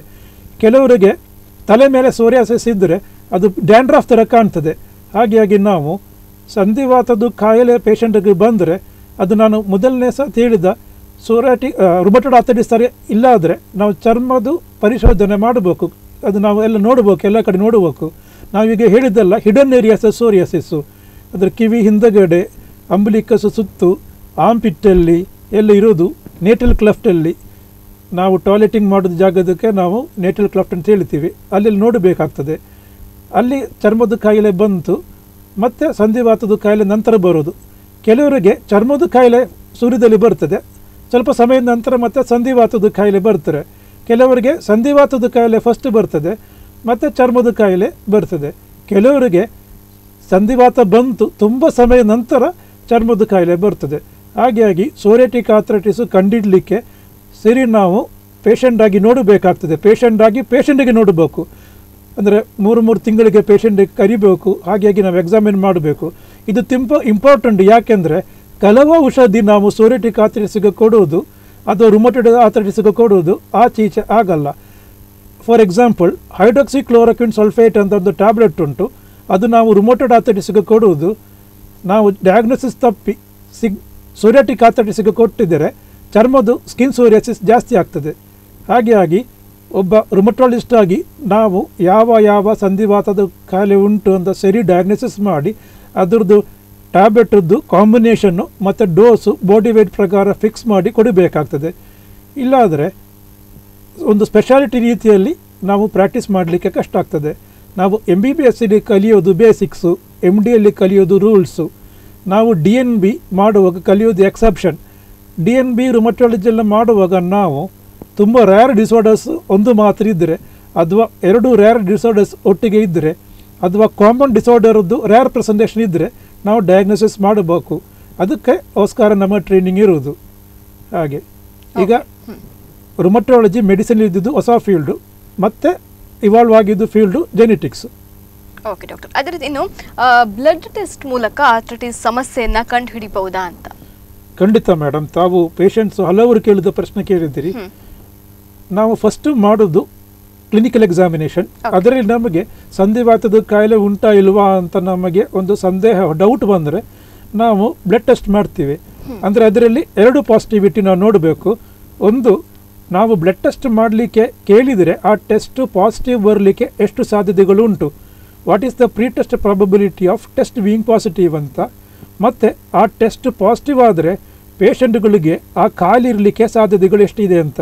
What is the pre test probability of patient having the illness if the test is positive. ಹಾಗೆ ಇದು ನಮಗೆ ಡಾಕ್ಟ್ರಿಗೆ ಒಂದು 70% ಮೇಲೆ ಕಂಡಿದ್ದರೆ ಮಾತ್ರ ನಾವು ಬ್ಲಡ್ ಟೆಸ್ಟ್ ಮಾಡಬೇಕು. ಯಾಕೆಂದರೆ ಒಂದೇ ಟೆಸ್ಟು ಹಲವು ಕಾಯಿಲೆಯಲ್ಲಿ ಪಾಸಿಟಿವ್ ಇರ್ಬೋದು. ಹಾಗಾಗಿ ನಾವು ಕ್ಲಿನಿಕಲ್ ಎಕ್ಸಾಮಿನೇಷನ್ ಮಾಡಿಕೊಂಡು ಪೇಷಂಟ್ ಹತ್ರ ಸರಿ ಮಾತಾಡಿಕೊಂಡು ಟ್ರೀಟ್ಮೆಂಟ್ ಮಾಡಬೇಕಾಗ್ತದೆ. ಇಲ್ಲಾದರೆ ಮತ್ತು ಟ್ರೀಟ್ಮೆಂಟ್ ಶುರು ಮಾಡಿದ ನಂತರ ಕಾಂಪ್ಲಿಕೇಶನ್ ಆಗೋದಿಲ್ಲ, ಆದರೆ ಕೆಲವೊಮ್ಮೆ ನಮಗೆ ಕಷ್ಟ ಆಗ್ತದೆ. ಮತ್ತು ಹಾಗಾಗಿ ಫ್ರಮ್ ದ ಔಟ್ಸೆಟ್ ನಾವು ಡಯಾಗ್ನೋಸಿಸ್ ಸರಿ ಮಾಡಿಕೊಂಡು ಮುಂದುವರಿಸಬೇಕು. ಬ್ಲಡ್ ಟೆಸ್ಟದ ವಿಷಯದಲ್ಲಿ ನಾವು ಬ್ಲಡ್ ಟೆಸ್ಟಲ್ಲಿ ಮೇನ್ ನೋಡೋದು ESR ಅಂತ CRP, ಅಂದರೆ HLA-B27 ರುಮಟಾಯ್ಡ್ ಫ್ಯಾಕ್ಟ್ರು ಆ್ಯಂಟಿ-CCP ಅಂತ ಟೆಸ್ಟ್ ಉಂಟು. ಫಸ್ಟ್ ನಾವು ಮಾಡೋದು ಕ್ಲಿನಿಕಲ್ ಎಕ್ಸಾಮಿನೇಷನ್. ಅದರಿಂದ ನಾವು ನಮಗೆ ಒಂದು ಐಡಿಯಾ ಸಿಕ್ಕಿದರೆ ಯಾವ ಕಾಯಿಲೆ ಇರ್ಬೋದು ಅಂತ ಅದು ಕನ್ಫರ್ಮೇಷನ್ ಮಾಡಲಿಕ್ಕೆ ಟೆಸ್ಟ್ ಮಾಡ್ತೇವೆ. ನಾನು ಹೇಳಿದಾಗ ಆ್ಯಂಟಿ-CCP ಮತ್ತು ರುಮಟಾಯ್ಡ್ ಫ್ಯಾಕ್ಟ್ರು ರುಮಟಾಯ್ಡ್ ಆರ್ಥರೈಟಿಸ್ಗೆ. HLA-B27 ಅಂತ ಟೆಸ್ಟ್ ನಾವು ಮಾಡೋದು psoriatic arthritis, ಆಂಗ್ಲೋಸಿಂಗ್ spondylitis, reactive arthritis, ಎಂಟ್ರೋಪಥಿಕ್ arthritis ಇದಕ್ಕೆಲ್ಲಗೋಸ್ಕರ ನಾವು HLA-B27 ಮಾಡಿ ಅದು ಪಾಸಿಟಿವ್ ಇದ್ದರೆ, ಅಥವಾ ರುಮಟಾಯ್ಡ್ ಫ್ಯಾಕ್ಟ್ರು ಮತ್ತು ಆ್ಯಂಟಿ-CCP ಮಾಡಿ ಪಾಸಿಟಿವ್ ಇದ್ದರೆ. ರುಮಟಾಯ್ಡ್ ಫ್ಯಾಕ್ಟ್ರು ಮತ್ತು ಆ್ಯಂಟಿ-CCP ನಾವು ಮಾಡೋದು ರುಮಟಾಯ್ಡ್ ಆರ್ಥರೈಟಿಸ್ ಕಂಡುಹಿಡಲಿಕ್ಕೆ. HLA-B27 ಟೆಸ್ಟ್ ನಾವು ಮಾಡೋದು ಸೀರೋ ನೆಗೆಟಿವ್ ಸ್ಪಾಂಡಿಲೋಆರ್ಥರೋಪತಿ, ನಾನು ಮುಂಚೆ ಹೇಳಿದ್ದ 4 ಆರ್ಥರೈಟಿಸ್ ಉಂಟಾ ಇಲ್ವಾ ಅಂತ ನೋಡಲಿಕ್ಕೆ. ಅದು ಪಾಸಿಟಿವ್ ಬಂದರೆ ನೆಕ್ಸ್ಟ್ ನಾವು ಮಾಡೋದು ESR ಮತ್ತು CRP. ESR ಮತ್ತು CRP ಜಾಸ್ತಿ ಇದ್ದರೆ ಇದ್ದಿದ್ದು ಸಂಧಿವಾತದ ಕಾಯಿಲೆ ಎಷ್ಟು ಜಾಸ್ತಿ ಇದೆ ಅಂತ ನಮಗೆ ಗೊತ್ತಾಗ್ತದೆ. ಅದು ನಮಗೆ ಗೊತ್ತಾದರೆ ಯಾವ ಟ್ಯಾಬ್ಲೆಟು ಎಷ್ಟು ಡೋಸಲ್ಲಿ, ಯಾವುದೆಲ್ಲ ಟ್ಯಾಬ್ಲೆಟು ಕಾಂಬಿನೇಷನ್ ಯಾವುದು, ಎಷ್ಟು ಡೋಸಲ್ಲಿ ಕೊಡಬೇಕಂತ ನಮಗೊಂದು ಐಡಿಯಾ ಸಿಗ್ತದೆ. ನಂತರ ಪೇಷಂಟಿಗೆ ಯಾವೆಲ್ಲ ಕರಿಬೇಕು, 1 ತಿಂಗಳ ನಂತರ ಕರಿಬೇಕಾ ಅಥವಾ ಮೊದಲನೇ ತಿಂಗಳಲ್ಲಿ ತಿಂಗಳು ಕರಿಬೇಕಾ, ಅದು ನಮಗೆ ಒಂದು ಐಡಿಯಾ ಸಿಗ್ತದೆ. ಪೇಷಂಟ್ ನಮ್ಮ ಹತ್ರ ಕೇಳೋದು ಪ್ರಶ್ನೆ ಅದೇ, ಸರ್ ನಮಗೆ ಎಷ್ಟು ಜೋರಿದೆ, ಇದು ಶುರುದಲ್ಲಿ ಇದ್ದದ್ದು ಕಾಯಿಲೆನ ಅಥವಾ ಸ್ವಲ್ಪ ಜೋರಾಯಿತಾ ಅಂತ ನಮ್ಮ ಹತ್ರ ಕೇಳ್ತಾರೆ. ಅದಕ್ಕೆ ನಾವು ನೋಡೋದು ಏನಂದರೆ ಒಂದು ವಯಸ್ಸು ಎಷ್ಟು ಬೇಗ ಶುರುವಾಗಿದೆ ಅಂತ ನೋಡೋದು. ಎರಡನೇ ವಿಷಯ ಏನಂದರೆ ESR ಮತ್ತು CRP ನೋಡಿ, ಅಂದರೆ ಅದು ತುಂಬ ಜಾಸ್ತಿ ಇದ್ದರೆ ಕಾಯಿಲೆ ಸ್ವಲ್ಪ ಸಿವಿಯರ್ ಇದೆ ಅಂತಂದು ಐಡಿಯಾ. ಇದು ಅಬ್ಸಲ್ಯೂಟ್ ಅಲ್ಲ, ನಮಗೆ ಪೇಷಂಟ್ ಹತ್ರ ಮಾತಾಡಲಿಕ್ಕೆ, ಅವರಿಗೊಂದು ಐಡಿಯಾ ಕೊಡಲಿಕ್ಕೆ, ನಮಗೊಂದು ಐಡಿಯಾ ಬರಲಿಕ್ಕೆ ಅಷ್ಟೇ. ಮತ್ತು ಶುರುದಲ್ಲೇ ತುಂಬ ನೋವಿದ್ದು, ಅಂದರೆ ವಾಶ್ರೂಮ್ ಹೋಗಲಿಕ್ಕೆ ಮತ್ತು ಬಾತ್ರೂಮ್ ಹೋಗಲಿಕ್ಕೆಲ್ಲ ಕಷ್ಟ ಆದರೆ, ಅಂದರೆ ಶುರುದಲ್ಲೇ ಕಷ್ಟ ಆದರೆ ಅಂದರೆ ಪ್ರೋಗ್ನೋಸಿಸ್ ಅಂದರೆ ಕಾಯಿಲೆ ಸ್ವಲ್ಪ ವಾಸಿ ಆಗಲಿಕ್ಕೆ ಕಷ್ಟ ಇರ್ಬೋದು, ಟ್ರೀಟ್ಮೆಂಟ್ ಮಾಡಲಿಕ್ಕೆ ನಮಗೆ ಸ್ವಲ್ಪ ಕಷ್ಟ ಇರ್ಬೋದು ಅಂತ ಅರ್ಥ ಮಾಡ್ಕೊಳ್ಬೇಕು. ಅಂದರೆ ನಮ್ಮ ಟ್ರೀಟ್ಮೆಂಟ್ ಮೇನ್ ಗೋಲ್ ಅದೇ, ನಾವು ಫಸ್ಟ್ ಪೇಷಂಟಿಗೆ ಪರ್ಸ್ನಲ್ ಡೊಮೈನ್ ಅಡ್ರೆಸ್ ಮಾಡಬೇಕು. ಪೇಷಂಟಿಗೆ ಸಂಧಿವಾತದ ಕಾಯಿಲೆ ಇದ್ದರೆ ವಾಶ್ರೂಮ್ ಹೋಗಲಿಕ್ಕೆ ಮತ್ತು ಬಾತ್ರೂಮ್ ಹೋಗಲಿಕ್ಕೆ ಅವ್ರನ್ನ ಕೆಪಾಸಿಟಿ ಕೊಡಬೇಕು. ಮತ್ತು ದುಡಿಯವರಾದರೆ ಟ್ರೀಟ್ಮೆಂಟ್ ತಗೊಂಡು ಟ್ರೀಟ್ಮೆಂಟ್ಗೋಸ್ಕರ ಇದ್ದ ಹಣ ಅವರೇ ದುಡಿಬೇಕು. ಇನ್ನೊಂದು ವಿಷಯ ಏನಂದರೆ ಸೋಷಿಯಲ್ ಡೊಮೈನ್, ಅಂದರೆ starting from personal domain through professional domain to social domain. Social domain ಅಂದರೆ ನಾವು ಫ್ಯಾಮಿಲಿ ಜೊತೆಗೆ ತಿರುಗಾಡೋದು, ಕರೆದ ಮನೆ ಒಕ್ಕಲಿಗೆ, ಸೋಷಿಯಲ್ ಫಂಕ್ಷನಿಗೆ, ಮದುವೆಯಲ್ಲಿ ಅಟೆಂಡ್ ಆಗೋದು, ಶಬರಿಮಲೆ ಹೋಗೋದು, ತಿರುಪತಿ ಹೋಗೋದು, ಮಕ್ಕ ಹೋಗೋದು, ಮದೀನ ಹೋಗೋದೆಲ್ಲ ಇರ್ತದೆ. ಶುರುದಲ್ಲಿ ನಾವು ಅಡ್ರೆಸ್ ಮಾಡೋದು ಪರ್ಸ್ನಲ್ ಡೊಮೈನ್ ಮತ್ತು professional domain, last social domain. ಎಲ್ಲ ಕಡೆ ಪೇಷಂಟ್ ತಲುಪಬೇಕು. ಟ್ರೀಟ್ಮೆಂಟ್ ತಗೊಂಡು ಯಾವ ಕಡೆ ಸಹ ಪೇಷಂಟ್ ಫೇಲ್ ಆಗಲಿಕ್ಕಿಲ್ಲ. ಟ್ಯಾಬ್ಲೆಟ್ ತಗೊಂಡು ಹೊಸ ಜೀವನ ಸಿಕ್ಕುವಾಗ ಅವರು starting from personal domain through professional domain to social domain ತಲುಪಬೇಕು. ಓಕೆ ಡಾಕ್ಟರ್, ಅದೇ ರೀತಿ ಮತ್ತೊಂದು ಪ್ರಶ್ನೆ ಬರ್ತದೆ. ಸೊ ಇದಕ್ಕೆ ಎಕ್ಸ್ರೇ ಏನಾದರೂ ಮಾಡಬೇಕಾಗ್ತದೆ ಅಥವಾ MRI ಸ್ಕ್ಯಾನ್ ಏನಾದರೂ ಡಾಕ್ಟರ್ ಹೇಳಬೇಕು, ಎಕ್ಸ್ರೇ ಮಾಡಬೇಕಾ ಇದಕ್ಕೆ? ಹೌದು, ಈಗ ಭಾರತ ದೇಶದಲ್ಲಿ ತುಂಬ ಕಡೆ ರೇಡಿಯೋ ಡಯಾಗ್ನೋಸಿಸ್ ಫೆಸಿಲಿಟಿ ಇದೆ. MRI ಉಂಟು, ಸ್ಪೆಕ್ಟ್ CT ಉಂಟು, ಎಕ್ಸ್ರೇ ಉಂಟು. ಈಗ ಸಂಧಿವಾತದ ಕಾಯಿಲೆಗೆ ಡಯಾಗ್ನೋಸಿಸ್ ಮಾಡಲಿಕ್ಕೆ, ಸಂಧಿವಾತದ ಕಾಯಿಲೆಯದು ಡಯಾಗ್ನೋಸಿಸ್ಗೆ ನಾವು ಇಮೇಜಿಂಗ್ ಸಹ ಮಾಡ್ತೀವಿ. ಶುರುದಲ್ಲಿ ಅಂದರೆ 6 ತಿಂಗಳು ಸಂಧಿವಾತದ ಸಿಂಪ್ಟಮ್ಸ್ ಇದ್ದರೆ ಮಾತ್ರ ನಮಗೆ ಎಕ್ಸ್ರೇದಲ್ಲಿ ಗೊತ್ತಾಗೋದು. ಕೆಲವೊಮ್ಮೆ ಪೇಷಂಟ್ಗಳಿಗೆ ಗಲ್ಫ್ ಹೋಗಲಿಕ್ಕಿದ್ರೆ ಅಥವಾ ಬೇರೆ ಕಡೆ ಹೋಗಲಿಕ್ಕಿದ್ರೆ ನಾವು MRI ಮಾಡ್ತೀವಿ. ಶುರುದಲ್ಲಿ ನಮಗೆ ಗೊತ್ತಾಗಬೇಕಂದ್ರೆ ಗಂಟುದು ನಾವು MRI ಮಾಡಬೇಕಾಗ್ತದೆ. ಸ್ವಲ್ಪ ಸಮಯ ನಂತರ, ಒಂದು 6 ತಿಂಗಳಿಂದ 1 ವರ್ಷ ನಂತರ ಪೇಷಂಟು ಸಿಂಪ್ಟಮ್ಸ್ ಇಟ್ಕೊಂಡು ಬರುವಾಗ ಎಕ್ಸ್ರೇ ಮಾಡಿದರೆ ಸಾಕಾಗ್ತದೆ. ಅಂದರೆ ಕೆಲವೊಮ್ಮೆ ನಾನು ಮುಂಚೆ ಹೇಳಿದಾಗ ಬ್ಲಡ್ ಟೆಸ್ಟು ಹಲವು ಸಂಧಿವಾತದ ಕಾಯಿಲೆಯಲ್ಲಿ ಪಾಸಿಟಿವ್ ಇರ್ತದೆ. ಹಾಗಾಗಿ ನಮಗೆ ಯಾವ ಕಾಯಿಲೆ ಅಂತ ನಮಗೆ ಬ್ಲಡ್ ಟೆಸ್ಟಲ್ಲಿ ಮಾತ್ರ ಗೊತ್ತಾಗೋದಿಲ್ಲ. ಆವಾಗ ನಾವು ಇಮೇಜಿಂಗ್ ಮಾಡಿ ಯಾವ ಕಾಯಿಲೆ ಅಂತ ನೋಡ್ತೀವಿ. ರುಮಟೆಡ್ ಆರ್ಥರೈಟಿಸ್ಗೆ ಎಲ್ಲ ಇಮೇಜಿಂಗ್ ಮಾಡಿದರೆ ಎಲ್ಲ ಗೊತ್ತಾಗ್ತದೆ. ನಾವು ಬೋನ್ ಅಲೈನ್ಮೆಂಟ್ ನೋಡ್ತೀವಿ, ಬೋನ್ ಡೆನ್ಸಿಟಿ ನೋಡ್ತೀವಿ, ಗಂಟು ಒಳಗಡೆ ಕಾರ್ಟ್ಲೇಜ್ ಅಂತ ಕುಷನ್ ಉಂಟು ಅದರದ್ದು ಸ್ಟ್ಯಾಟಸ್ ನೋಡ್ತೀವಿ, ಮತ್ತು ಡಿಫಾರ್ಮಿಟೀಸು ಅಂದರೆ ಗಂಟು ಎಷ್ಟು ತನಕ ಡ್ಯಾಮೇಜ್ ಆಗಿದೆ ಅಂತ ಸಹ ನಮಗೆ ಗೊತ್ತಾಗ್ತದೆ. ಕ್ಲಿನಿಕಲಿ ನೋಡುವಾಗ ಸಹ ನಮಗೆ ಡ್ಯಾಮೇಜ್ ಗೊತ್ತಾಗ್ತದೆ. ಅಂದರೆ ಆ ಡ್ಯಾಮೇಜ್ ಕ್ಲಿನಿಕಲಿ ಗೊತ್ತಾಗೋದು ಇರೋಷನ್ಸ್ ಅಂತ ಫೀಚರು ಎಕ್ಸ್ರೇದಲ್ಲಿ ಇದ್ದದ ಮಾತ್ರ. ನಾವು ಎಕ್ಸ್ರೇ ಮಾಡಿ ನೋಡೋದು ಇರೋಷನ್ನಿಗೆ.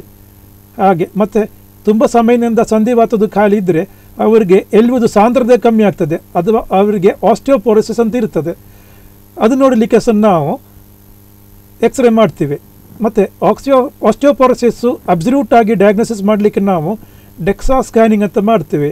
ಡ್ಯುವೆಲ್ ಎನರ್ಜಿ ಎಕ್ಸ್ರೇ ಅಬ್ಸೋರ್ಪ್ಷಮೆಟ್ರಿ ಅಂತ ಅದರದ್ದು ಎಕ್ಸ್ಪ್ಯಾನ್ಷನ್, ಅದು ಸಹ ಮಾಡ್ತೀವಿ. ಹಾಗಾಗಿ ಬ್ಲಡ್ ಟೆಸ್ಟ್ ಮಾಡಿ ಇಮೇಜಿಂಗ್ ಸಹ ಮಾಡಿ ನಾವು ಡಯಾಗ್ನೋಸಿಸ್ ಮಾಡ್ತೀವಿ. ಕೆಲವು ಸಮಯದಲ್ಲಿ ನಮಗೆ ಮಸಲ್ವಾತ ಮತ್ತು ಸಂಧಿವಾತ ಗೊತ್ತಾಗೋದಿಲ್ಲ ಯಾವುದಂತ. ಪ್ರಿಡಾಮಿನೆಂಟ್ಲಿ ಫೈಬ್ರೋಮೈಲ್ಜಿಯಾ ಅಂದರೆ ಮಸಲ್ ಒಳಗಡೆ ಇದ್ದದ್ದು ನೋವು, ಅದಕ್ಕೆ ನಾವು ಮಸಲ್ವಾತ ಅಂತ ಕನ್ನಡದಲ್ಲಿ ಹೇಳೋದು, ಇಂಗ್ಲೀಷಲ್ಲಿ ಫೈಬ್ರೋಮೈಲ್ಜಿ ಅಂತ ಹೇಳೋದು. ಅದು ಮಸಲಿಂದ ಬರೋದಾ ಅಥವಾ ಎಲ್ಲಿಂದ ಬರುವುದು ಅಂತ ಗೊತ್ತಾಗಲಿಕ್ಕೆ ನಾವು ಬೋನ್ ಸ್ಕ್ಯಾನಿಂಗ್ ಮಾಡ್ತೀವಿ. ಮೆಟಾಬಲಿಕ್ ಬೋನ್ ಡಿಸೀಸ್ ಅದ ಉಂಟು, ವಿಟಮಿನ್ ಡಿ ಡಿಫಿಷಿಯನ್ಸಿಯಲ್ಲೆಲ್ಲ ಮೆಟಾಬಲಿಕ್ ಬೋನ್ ಡಿಸೀಸ್ ಆಗ್ತದೆ. ಆವಾಗ ಸಹ ನಾವು ಡಯಾಗ್ನೋಸಿಸ್ಗೋಸ್ಕರ ಬೋನ್ ಸ್ಕ್ಯಾನಿಂಗ್ ಮಾಡ್ತೀವಿ. ಅಪೂರ್ವವಾಗಿ ಕೆಲವರು ಹಿರಿಯವರಿಗೆ ಕ್ಯಾನ್ಸರ್ನಿಂದ ಗಂಟು ನೋವು ಬರ್ತದೆ. ಹಾಗೆ ಸಂಧಿವಾತದ ಕಾಯಿಲೆನ ಕ್ಯಾನ್ಸರಿಂದ ಬರೋದು ನೋವು ಅಂತ ಗೊತ್ತಾಗಲಿಕ್ಕೆ ನಾವು ಬೋನ್ ಸ್ಕ್ಯಾನಿಂಗ್ ಮಾಡ್ತೇವೆ. ಹಲವು ಬ್ಲಡ್ ಟೆಸ್ಟಲ್ಲಿ ಸಹ ನಮಗೆ, for example multiple myeloma, serum protein electrophoresis ಮಾಡುವಾಗ ನಮಗೆ ಗೊತ್ತಾಗ್ತದೆ. ಹಾಗೆ clinical examination, history, blood test, imaging ಎಲ್ಲ ಸೇರಿಕೊಂಡು V arrive at a correct diagnosis. Then we started A correct treatment. ಅದೇ ರೀತಿ ಡಾಕ್ಟರ್, ನಾರ್ಮಲಿ ಹಾಸ್ಪಿಟ್ಲಿಗೆ ಈ ಸಂಧಿವಾತದ ಸಮಸ್ಯೆ ಅಂತ ಬಂದಾಗ ಸೊ ನೀವು ಅವರಿಗೆ ಏನೆಲ್ಲ ಟೆಸ್ಟ್ ಮಾಡ್ತೀರಾ? ಮೊದಲನೇದಾಗಿ ಒಮ್ಮೆ ಪೇಷಂಟ್ ಹತ್ರ ಮಾತಾಡಿ ನಾವು ಕ್ಲಿನಿಕಲ್ ಎಕ್ಸಾಮಿನೇಷನ್ ಮಾಡಿದ ನಂತರ ನಮಗೆ ಯಾವ ಕಾಯಿಲೆ ಇರ್ಬೋದು ಅಂತ ಮನಸ್ಸಲ್ಲಿ ಒಂದು ಐಡಿಯಾ ಬರ್ತದೆ. ನಂತರ ನಾವು ಅದು ಇರ್ಬೋದಾ ಅಂತ ನೋಡಲಿಕ್ಕೆ ನಾವು ಬ್ಲಡ್ ಟೆಸ್ಟ್ ಮಾಡ್ತೀವಿ. ಉದಾಹರಣೆಗೆ ರುಮಟೆಡ್ ಆರ್ಥರೈಟಿಸ್ ಇರ್ಬೋದಾ ಅಂತ ನಮಗೆ ಅನಿಸಿದರೆ ನಾವು ರುಮಟಾಯ್ಡ್ ಫ್ಯಾಕ್ಟ್ರು ಮತ್ತು CCP ಮಾಡ್ತೀವಿ. ನಾನು ಮುಂಚೆ ಹೇಳಿದ್ದ ಸೋರೇಟಿಕ್ ಆಥ್ರೈಟಿಸು, ರಿಯಾಕ್ಟಿವ್ ಆಥ್ರೈಟಿಸು, ಆಂಗ್ಲೈಸಿನ್ ಸ್ಪಾಂಡಿಲೈಟಿಸ್ ಎಲ್ಲ ಉಂಟಾ ಇಲ್ವಾ ಅಂತ ನೋಡಲಿಕ್ಕೆ HLA-B27 ಅಂತ ಜೀನ್ ಟೆಸ್ಟ್ ನಾನು ಮಾಡ್ತೀವಿ. ನಾನು ಹೇಳಿದ್ದ ರುಮಟಾಯ್ಡ್ ಫ್ಯಾಕ್ಟ್ರು ಮತ್ತು CCP ಅಂದರೆ ಬ್ಲಡ್ಡಲ್ಲಿ ಇರುವುದಂಥ ಆ್ಯಂಟಿಬಾಡೀಸು, HLA-B27 ಅಂತ ನಾನು ಈಗ ಹೇಳಿದ್ದು ಒಂದು ಜೀನು. ಹಾಗಾಗಿ ನಾವು ಜೀನ್ ಟೆಸ್ಟು ಮತ್ತು ಆ್ಯಂಟಿಬಾಡಿ ಟೆಸ್ಟ್ ಮಾಡಿ ಸಂಧಿವಾತದ ಕಾಯಿಲೆ ಉಂಟಾ ಇಲ್ವಾ ಅಂತ ನೋಡ್ತೀವಿ. ಈಗ ನಾನು ಹೇಳಿದ್ದ ಆ್ಯಂಟಿಬಾಡಿ ಬಗ್ಗೆಯನ್ನು ಈಗ ಎಲ್ಲರಿಗೆ COVID-19 ಮಹಾಮಾರಿ ನಂತರ ಎಲ್ಲರಿಗೂ ಒಂದು ಐಡಿಯಾ ಇರಬಹುದು. ಹಾಗೆ ನಮ್ಮ ಬಾಡಿಯಲ್ಲಿ ಪ್ರೊಡಕ್ಷನ್ ಆಗೋದಂಥ ಕೆಮಿಕಲ್ ಆ್ಯಂಟಿಬಾಡಿ ಅಥವಾ ನಾವು ಹುಟ್ಟುವಾಗ ನಮ್ಮ ಶರೀರದಲ್ಲಿದ್ದ ಜೀನ್ಸು ಟೆಸ್ಟ್ ಮಾಡಿ ನಾವು ಸಂಧಿವಾತದ ಕಾಯಿಲೆ ಕನ್ಫರ್ಮೇಷನ್ ಮಾಡ್ತೀವಿ. ಓಕೆ ಡಾಕ್ಟರ್, ಇನ್ನು ಟ್ರೀಟ್ಮೆಂಟ್ ಬಗ್ಗೆ ಮಾತಾಡೋದು. ಓಕೆ, ಟೆಸ್ಟ್ ಇದೆಲ್ಲ ಮಾಡ್ತೀರಾ ನೀವು, ಟ್ರೀಟ್ಮೆಂಟ್ ಹೇಗೆ ಶುರು ಮಾಡ್ತೀರಾ? ಅವರಿಗೆ ಟ್ರೀಟ್ಮೆಂಟ್ ಯಾವ ರೀತಿಯಲ್ಲಿ ಇರ್ತದೆ? ನಾನು ಈಗ ಪೇಷಂಟ್ ಹತ್ರ ಮಾತಾಡಿ ಕ್ಲಿನಿಕಲ್ ಎಕ್ಸಾಮಿನೇಷನ್ ಮಾಡಿ ನಂತರ ಬ್ಲಡ್ ಟೆಸ್ಟ್ ಎಲ್ಲ ಮಾಡಿ ಡಯಾಗ್ನೋಸಿಸ್ ಕನ್ಫರ್ಮೇಷನ್ ಮಾಡಿಕೊಂಡು ಬ್ಲಡ್ ಟೆಸ್ಟ್ ಮತ್ತು ನಾನು ಮುಂಚೆ ಹೇಳಿದಾಗ MRI ಬೇಕಂದರೆ ಬೋನ್ ಸ್ಕ್ಯಾನಿಂಗು ಅಥವಾ ಎಕ್ಸ್ರೇ ಮಾಡಿ ನಾವು ಟ್ರೀಟ್ಮೆಂಟ್ ಶುರು ಮಾಡ್ತೀವಿ. ಈ ಕ್ಲಿನಿಕಲ್ ಎಕ್ಸಾಮಿನೇಷನ್ ಮತ್ತು ಬ್ಲಡ್ ಟೆಸ್ಟ್ ಇಮೇಜಿಂಗಲ್ಲ ನಂತರ ನಾವು ಡಯಾಗ್ನೋಸಿಸ್ ಕನ್ಫರ್ಮ್ ಮಾಡಿಕೊಂಡು ಯಾವ ಟ್ಯಾಬ್ಲೆಟ್ ಕೊಡಬೇಕು, ಯಾವುದೆಲ್ಲ ಟ್ಯಾಬ್ಲೆಟ್ ಕೊಡಬೇಕು, ಯಾವೆಲ್ಲ ಟ್ಯಾಬ್ಲೆಟ್ ಕೊಡಬೇಕು, ಎಷ್ಟು ಡೋಸಲ್ಲಿ ಕೊಡಬೇಕಂತ ನಾವು ಫಿಕ್ಸ್ ಮಾಡ್ತೀವಿ. ಈಗ ಮಿಥೋಟ್ರೆಕ್ಸೈಟ್ ಅಂತ ಒಂದು ಡ್ರಗ್ ಉಂಟು, ಅದು ಹಲವು ಸಂಧಿವಾತದ ಕಾಯಿಲೆಗೆ ಕೊಡ್ಬೋದು. ಫಾರ್ ಎಕ್ಸಾಂಪಲ್ ಅದು ಸೀರೋನೆಗೆಟಿವ್ ಸ್ಪಾಂಡಿಲೋಆರ್ಥೋಪತಿಗೆ ಕೊಡ್ಬೋದು, ಒಂದು ಕ್ಯಾಟಗರಿಲಿದ್ದ ಸೀರೋನೆಗೆಟಿವ್ ಸ್ಪಾಂಡಿಲೋಆರ್ಥೋಪತಿಗೆ ಕೊಡ್ಬೋದು. ಪೆರಿಫರಲ್ ಆರ್ಥರೈಟಿಸ್, ಸೀರೋನೆಗೆಟಿವ್ ಸ್ಪಾಂಡಿಲೋಆರ್ಥೋಪತಿ ಮೇನ್ ಆಗಿ ಎಫೆಕ್ಟ್ ಆಗೋದು ಸ್ಪೈನಿಗೆ, ಅದ್ರ ಜೊತೆಗೆ ಪೆರಿಫರಲ್ ಆರ್ಥರೈಟಿಸ್ ಅಂದರೆ ಮೊಣಕಾಲು, ರಿಸ್ಟ್ ಜಾಯಿಂಟು, ಕೈದು ಬೆರದು ಜಾಯಿಂಟ್ಸ್ ಎಲ್ಲ ಎಫೆಕ್ಟ್ ಆದರೆ ನಾವು ಅದಕ್ಕೆ ಮಿಥೋಟ್ರೆಕ್ಸೈಟ್ ಅಂತ ಔಷಧಿ ಕೊಡಬಹುದು.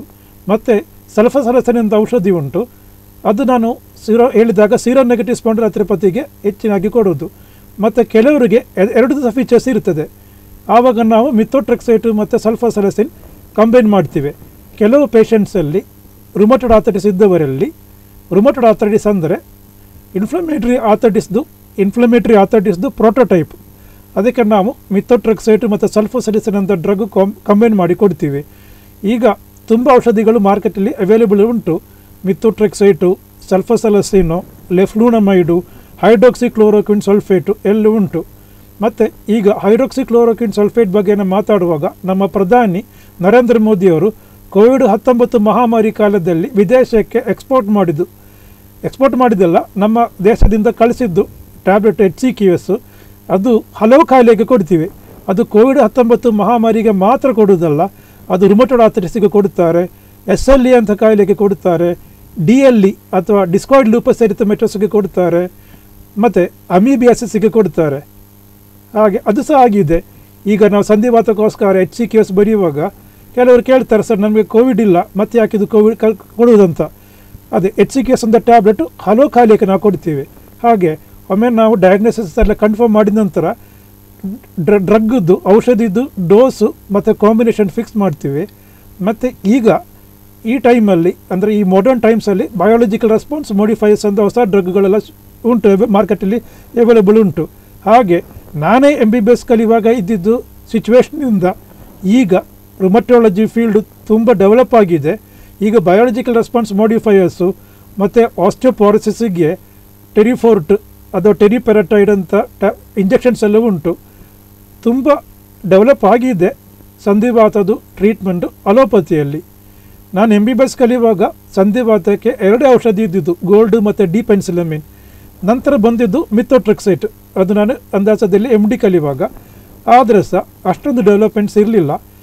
ನಾನು MD ಕೊನೆಯ ವರ್ಷ ಕಲಿಯುವಾಗ ತುಂಬ ಡೆವಲಪ್ಮೆಂಟ್ ಬಂದಿದ್ದು. ಹಾಗಾಗಿ ನಾನು ಹೋಗಿ DNB ಇನ್ ರುಮಟಾಲಜಿ ಮಾಡಿ ಬಂದೆ. ನಿಸಾಮ್ಸ್ ಇನ್ಸ್ಟಿಟ್ಯೂಟ್ ಆಫ್ ಮೆಡಿಕಲ್ ಸೈನ್ಸಸ್ ಹೈದರಾಬಾದಲ್ಲಿ ನಾನು DNB ಟ್ರೈನಿಂಗ್ ಮಾಡಿದ್ದು. All India institute of medical ಸೈನ್ಸಿಂದ pass ಆಗಿದ್ದೆ. ಹಾಗೆ ಅಂದರೆ ಸಂಧಿವಾತದ್ದು ಟ್ರೀಟ್ಮೆಂಟ್ಗೋಸ್ಕರ ಜಾಸ್ತಿ ಕಲಿಬೇಕಂತ ನನಗೆ ವೆನ್ಲಾಕ್ ಹಾಸ್ಪಿಟ್ಲಲ್ಲಿ ಇಂಟರ್ನ್ಶಿಪ್ ಮಾಡುವಾಗನೇ ಒಂದು ಐಡಿಯಾ ಇತ್ತು. ಯಾಕೆಂದರೆ ಔಷಧಿದು ದೌರ್ಲಭ್ಯ, ಅಷ್ಟೊಂದು ಔಷಧಿ ಇರಲಿಲ್ಲ. ಮತ್ತು ಹಲವು ಪ್ರಶ್ನೆಗಳಿತ್ತು ಪೇಷಂಟ್ಗಳಿಗೆ, ಪತ್ತೆ ಮಾಡಬೇಕಾ, ಎಷ್ಟು ಸಮಯ ಔಷಧಿ ತಗೊಳ್ಬೇಕಾಗ್ತದೆ. ಈಗ ನಾವು ಅದಕ್ಕೆ ಉತ್ತರ ಕೊಡ್ಬೋದು. ನಾನು ಔಷರ್ಜೆನ್ಸಿ ಮಾಡುವಾಗ ಅಷ್ಟೊಂದು ಔಷಧಿ ಇರಲಿಲ್ಲ. ಅವರು ಕೇಳುತ್ತಾ ಪ್ರಶ್ನೆ ಒಂದೇ ಮಾತ್ರ ಇದ್ದಿದ್ದು, ಇದಕ್ಕೆ ಪಥ್ಯ ಉಂಟಾ ಅಂತ. MBBS ಮಾಡಿದ ನಂತರ MD ಮಾಡಿ ಮತ್ತು DNB ಇನ್ ರುಮಟಾಲಜಿ ಮಾಡಿದ ನಂತರ ಈ ಪ್ರಶ್ನೆಗೆಲ್ಲ ಒಂದು ಉತ್ತರ ಕೊಡಲಿಕ್ಕೆ ನನಗೆ ಒಂದು ಕಾನ್ಫಿಡೆನ್ಸ್ ಬಂತು, ಯಾಕೆಂದರೆ ನಾನು ರುಮಟಾಲಜಿಸ್ಟ್ ಆಗಿ ಪ್ರಾಕ್ಟೀಸ್ ಮಾಡ್ತಾ ಇದ್ದೇನೆ. ಹಾಗೆ ಓಕೆ ಡಾಕ್ಟರ್, ಈಗ ಪಥ್ಯದ ಬಗ್ಗೆ ಮಾತಾಡಿದ್ರೆ ನೀವು, ಸೊ ಏನಾದರೂ ಸ್ಪೆಷಲ್ ಪಥ್ಯ ಮಾಡಬೇಕಾಗ್ತದ ಈ ಸಂಧಿವಾತದ ಟೈಮಲ್ಲಿ ಅಂತ? ಹಲವು ಪೇಷಂಟ್ಗಳು ಕೇಳಿದ ಪ್ರಶ್ನೆ ಕೇಳಿದ್ದೀನಿ ಮೇಡಮ್. ಸಂಧಿವಾತಕ್ಕೆ ಅಲೋಪತಿಯಲ್ಲಿ ಪಥ್ಯ ಇಲ್ಲ. ಸಸ್ಯಾಹಾರ, ಮಾಂಸಾಹಾರ, ಸಿಹಿ, ಖಾರ, ಕಹಿ, ತಣ್ಣಗೆ ಇದ್ದಿದ್ದು, ಬಿಸಿ ಇದ್ದಿದ್ದು ಎಲ್ಲ ತಿನ್ಬಹುದು. ಸಂಧಿವಾತಕ್ಕೆ ಅಲೋಪತಿಯಲ್ಲಿ ಪಥ್ಯ ಇಲ್ಲ, ಎಲ್ಲ ತಿನ್ಬಹುದು. ಸ್ಟಡೀಸ್ ಪ್ರಕಾರ ಸ್ಕ್ಯಾಂಡಿನೇವಿಯನ್ ಡಯಟ್ ಅಂತ ಉಂಟು, ಅದು ತಗೊಂಡ್ರೆ ಸಂಧಿವಾತದ ಕಾಯಿಲೆ ಸ್ವಲ್ಪ ಕಡಿಮೆ ಆಗ್ತದೆ ಅಂತಾರೆ. ಅಂದರೆ ನಮ್ಮ ಕುಡ್ಲದಲ್ಲಿ ಅದು ಉಡುಪಿಯಲ್ಲಿ ಚಿಕನ್ ಸುಕ್ಕ ಇದೆ, ಚಿಕನ್ ಪುಳಿಮೆಂಚಿ ಉಂಟು, ಚಿಕನ್ ಕರಿ ಉಂಟು, ಮತ್ತು ಹಲವು ಚಿಕನ್ ತಂಡೂರಿ, ಚಿಕನ್ ಟಿಕ್ಕಾ. ಅದೇ ನಾವು ಯಾವುದು ತಗೊಳ್ಬೇಕು, ಎಂಥದ್ದು ತಗೊಳ್ಬೇಕಂತ ನಮಗೆ ಐಡಿಯಾ ಸಿಕ್ಕುವುದಿಲ್ಲ. ಯಾಕೆಂದರೆ ಸ್ಕ್ಯಾಂಡಿನೇವಿಯನ್ ಡಯೆಟ್ಟು ನಮ್ಮ ದೇಶದಲ್ಲಿ ಮಾಡಲಿಕ್ಕೆ ಕಷ್ಟ ಉಂಟು. ಹಾಗಾಗಿ ನಾವು ಹೇಳೋದು ಸಂಧಿವಾತಕ್ಕೆ ಅಲೋಪತಿಯಲ್ಲಿ ಪಥ್ಯ ಇಲ್ಲ. ನಿಮ್ಮ ಕೈಲಿ ಆದರೆ ಸ್ಕ್ಯಾಂಡಿನೇವಿಯನ್ ಡಯೆಟು ಅರೇಂಜ್ ಮಾಡಿಕೊಂಡು ತಗೊಳ್ಬೋದು. ಯಾಕೆಂದರೆ ಕಂಪ್ಲೀಟಾಗಿ ಪಾಯಿಂಟ್ ಬ್ಲ್ಯಾಂಕ್ ನಾವು ಸಂಧಿವಾತಕ್ಕೆ ಅಲೋಪತಿಯಲ್ಲಿ ಪಥ್ಯ ಇಲ್ಲ ಅಂತ ಹೇಳಿದರೆ ಅದು ನಮ್ಮಂಥವ್ರು ಹೇಳೋದು ಸರಿಯಲ್ಲ. ಸ್ಕ್ಯಾಂಡಿನೇವಿಯನ್ ಡಯಟ್ ತಗೊಂಡ್ರೆ ಸಂಧಿವಾತಕ್ಕೆ ಸ್ವಲ್ಪ ಶಮನ ಆಗುತ್ತಂತ ಲಿಟ್ರೇಚರ್ಲಿ ಉಂಟು. ಅದು ನಿಮ್ಮ ಕೈಲಿ ಆಗಿದ್ದರೆ ನೀವು ತಗೊಳ್ಬೋದು. ಬಟ್ ಒಂದು ಬ್ಲ್ಯಾಂಕೆಟ್ ಸ್ಟೇಟ್ಮೆಂಟು ಪ್ರಾಕ್ಟಿಕಲ್ ಆಗಿ ನಾನು ಹೇಳ್ಬೋದು, ಸಂಧಿವಾತಕ್ಕೆ ಅಲೋಪತಿಯಲ್ಲಿ ಪಥ್ಯ ಇಲ್ಲ ಎಕ್ಸೆಪ್ಟ್ ಇನ್ ಗೌಟ್. ರುಮಟೆಡ್ ಆರ್ಥೈಟಿಸ್ಗೆ ಸಂಧಿವಾತಕ್ಕೆ ಪಥ್ಯ ಇಲ್ಲ. ಗೌಟ್ ಇದ್ದವರಿಗೆ, ಗೌಟ್ ಅಂದರೆ ಪ್ಯೂರಿನ್ ನ್ಯೂಕ್ಲಿಯೋಟೈಡ್ದು ಮೆಟಾಬಲಿಸಮ್ ಬಾಡಿಯಲ್ಲಿ ಡಿರೇಂಜ್ಮೆಂಟ್ ಆಗಿ ಯೂರಿಕ್ ಆ್ಯಸಿಡ್ ಬಾಡಿಯಲ್ಲಿ ನಮ್ಮ ರಕ್ತದಲ್ಲಿ ಸೇರಿಕೊಳ್ಳುತ್ತದೆ ಮತ್ತು ಜಾಸ್ತಿ ಆಗ್ತದೆ, ಮತ್ತು ರಕ್ತದಿಂದ ಗಂಟು ಒಳಗಡೆ ಸೇರಿಕೊಳ್ತದೆ. ಯೂರಿಕ್ ಆ್ಯಸಿಡ್ ಕ್ರಿಸ್ಟಲ್ಸ್ ಫಾರ್ಮ್ಸ್ ಆಗ್ತದೆ, ಮತ್ತು ಗಂಟಲ್ಲಿ ಇದ್ದಿದ್ದು ಯೂರಿಕ್ ಆ್ಯಸಿಡ್ ಕ್ರಿಸ್ಟಲ್ಸು ಮತ್ತು ಬ್ಲಡ್ಡಲ್ಲಿ ಇದ್ದದ್ದು ಯೂರಿಕ್ ಆ್ಯಸಿಡ್ಡು ಆ ಇಕ್ಲಿಬ್ರಿಗೆ ಒಂದು ಡಿರೇಂಜ್ಮೆಂಟ್ ಬರುವಾಗ ಜಾಯಿಂಟಲ್ಲಿ ಇದ್ದ ಯೂರಿಕ್ ಆ್ಯಸಿಡ್ ಕ್ರಿಸ್ಟಲ್ ಡಿಸಾಲ್ವ್ ಆಗಿ ಇನ್ಫ್ಲಮೇಷನ್ ಶುರುವಾಗ್ತದೆ. ಅದಕ್ಕೆ ನಾವು ಹೇಳೋದು ಗೌಟ್ ಅಂತ. ಅದು ಫಸ್ಟು ಶುರು ಆಗೋದು ಎಬ್ಬಟ್ಟು ಕೆಳಗಡೆ ಇದ್ದ ಜಾಯಿಂಟಲ್ಲಿ, ಪಾದದಲ್ಲಿ. ಫಸ್ಟ್ ಮೆಟಾಟಾರ್ಸೋಫೆಲೆಂಜಲ್ ಜಾಯಿಂಟ್ ಅಂತ ಮೆಡಿಕಲಲ್ಲಿ ಹೇಳೋದು. ಅದು ಹೇಗೆ ಅಂದರೆ ರಾತ್ರಿ ಪೇಷಂಟ್ ಹೆಚ್ಚಿನ ಅಂಶ ಗಂಡಸಾರು, ರಾತ್ರಿ ಹೆಂಗಸುಗಳಲ್ಲಿ ಲೇಡೀಸಲ್ಲಿ ಗೌಟ್ ಬರಲ್ಲ. ಈವನ್ ಮೆನೋಪಾಸ್ ಆದ ನಂತರ ಸಹ ಲೇಡೀಸಲ್ಲಿ ಗೌಟ್ ಬರಲ್ಲ. ಗೌಟ್ ಬರೋದು ಹೆಂಗಸಾರಿಗೆ ಅಲ್ಲ, ಗಂಡಸಾರಿಗೆ. ಹಾಗೆ ರಾತ್ರಿ ಅವರು ಮಲಗಿ ಸ್ವಲ್ಪ ಸಮಯದ ನಂತರ ತುಂಬ ನೋವು ಬಂತವರಿಗೆ ಎಚ್ಚರಿ ಆಗ್ತದೆ. ನೋವು ಇಷ್ಟು ಭಯಂಕರವಾಗಿ ಇರ್ತದೆ ಅಂದರೆ ಅವರಿಗೆ ಬ್ಲ್ಯಾಂಕೆಟ್ ಸಹ ಅಲ್ಲಿ ತಾಗಿಸ್ಲಿಕ್ಕೆ ಆಗೋದಿಲ್ಲ. ಮತ್ತು ಅದು ತನ್ನತ್ತಾನೆ ಸರಿ ಆಗ್ತದೆ. ಟ್ಯಾಬ್ಲೆಟ್ ತೊಗೊಳ್ಬೇಕಂತ ಇಲ್ಲ, ನೋವುದು ಟ್ಯಾಬ್ಲೆಟ್ ತೊಗೊಳ್ದಿದ್ರೆ ಸಹ ಅದು ಸರಿ ಆಗ್ತದೆ. ಅದಕ್ಕೆ ಹೇಳೋದು acute gout is self limiting. ಅಂದರೆ ನಾವು ಅದಕ್ಕೆ ಒಂದು ಕೇರ್ ತೊಗೊಳ್ದಿದ್ರೆ, ಯೂರೇಟ್ ಲೋವರಿಂಗ್ ಏಜೆಂಟ್ಸ್ ತೊಗೊಳ್ದಿದ್ರೆ, ಈಗ ಫೆಬುಸೋಸ್ಟಾಟ್ ಉಂಟು, ಮುಂಚೆ ಅಲೋಪಿರಿನಾಲ್ ಇತ್ತು, ಇದೆಲ್ಲ ಶುರು ಮಾಡಿ ಯೂರಿಕ್ ಆ್ಯಸಿಡ್ ಲೆವೆಲ್ ಕಮ್ಮಿ ಮಾಡದಿದ್ದರೆ, ರೆಕಮೆಂಡೆಡ್ ಲೆವೆಲ್ ಒಳಗಡೆ ನಾವು ಅದು ತೊಗೊಂಡು ಬರೆದಿದ್ದರೆ ಮತ್ತು ಅಕ್ಯೂಟ್ ಗೌಟು ಕ್ರಾನಿಕ್ ಟೊಫೇಷಿಯಸ್ ಗೌಟಿಗೆ ಹೋಗ್ತದೆ. ಅದರಲ್ಲಿ ಕಿಡ್ನಿ ಸಮಸ್ಯೆಗಳೆಲ್ಲ ಬರ್ತದೆ. ಟಾಫೈ ಅಂತ ನಾವು ನೋಡೋದು ಎಲ್ಲೋ ಎಲ್ಬೋ ಕೆಳಗಡೆ. ಹಾಗೆ ಅಕ್ಯೂಟ್ ಡೌಟು ಮತ್ತು ನಾವು ಟ್ರೀಟ್ಮೆಂಟ್ ಮಾಡಿದರೆ ಕ್ರಾನಿಕ್ ಟೊಫೇಷಿಯಸ್ ಗೌಟಿಗೆ ಹೋಗ್ತದೆ. ಗೌಟಲ್ಲಿ ನಾವು ಪತ್ತೆ ಮಾಡಬೇಕು. ಅಂದರೆ ಹೆಚ್ಚಿನ ಅಂಶ ನಾವು ಕ್ಲಿನಿಕಲ್ಲಿ ನೋಡೋದು ಅಕ್ಯೂಟ್ ಗೌಟು. ಅವ್ರಿಗೆ ಪಥ್ಯದ ಬಗ್ಗೆ ಹೇಳಿದರೆ ಗೊತ್ತಾಗೋದಿಲ್ಲ. ಯಾಕೆಂದರೆ ಅವರಿಗೆ ಕ್ರಾನಿಕ್ ಟೊಫೇಷಿಯಸ್ ಗೌಟ್ ಏನೆಂದು ಗೊತ್ತಾಗೋದಿಲ್ಲ.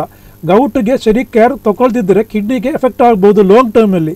ಹಾಗೆ ಗೌಟ್ ಇದ್ದವರಿಗೆ ಪಥ್ಯ ಮಾಡಬೇಕು. ಅಂದರೆ ಅದೇ ಪಥ್ಯ ಅಂದರೆ ನಾವು ಎಷ್ಟು ತನಕ ಪಥ್ಯ ಮಾಡ್ಬೋದು ಅಂತ. ಅದೇ ನಾವೊಂದು 4 ಬುಕ್ಕು ನೋಡಿದರೆ ಅಥವಾ 4 ವೆಬ್ಸೈಟ್ ನೋಡಿದರೆ ನಮಗೆ ಯಾವುದು ತಿನ್ನಬೇಕು ಯಾವ ತಿನ್ನಬಾರ್ದು ಅಂತ ಡೌಟ್ ಆಗ್ತದೆ. ಅಂದರೆ ಒಂದೊಂದು ವೆಬ್ಸೈಟಲ್ಲಿ ಅದು ಒಂದೊಂದು ಪುಸ್ತಕದಲ್ಲಿ ಎಂಥದ್ದೆಲ್ಲ ತಿನ್ನಬಾರ್ದು ಅಂತ ಇರ್ತದೆ. ಅದೆಲ್ಲ ಸೇರಿ ನಾವು ಒಂದು ಟ್ಯಾಲಿ ಮಾಡುವಾಗ ನಮಗೆ ಏನು ತಿನ್ನಲಿಕ್ಕಿಲ್ಲ.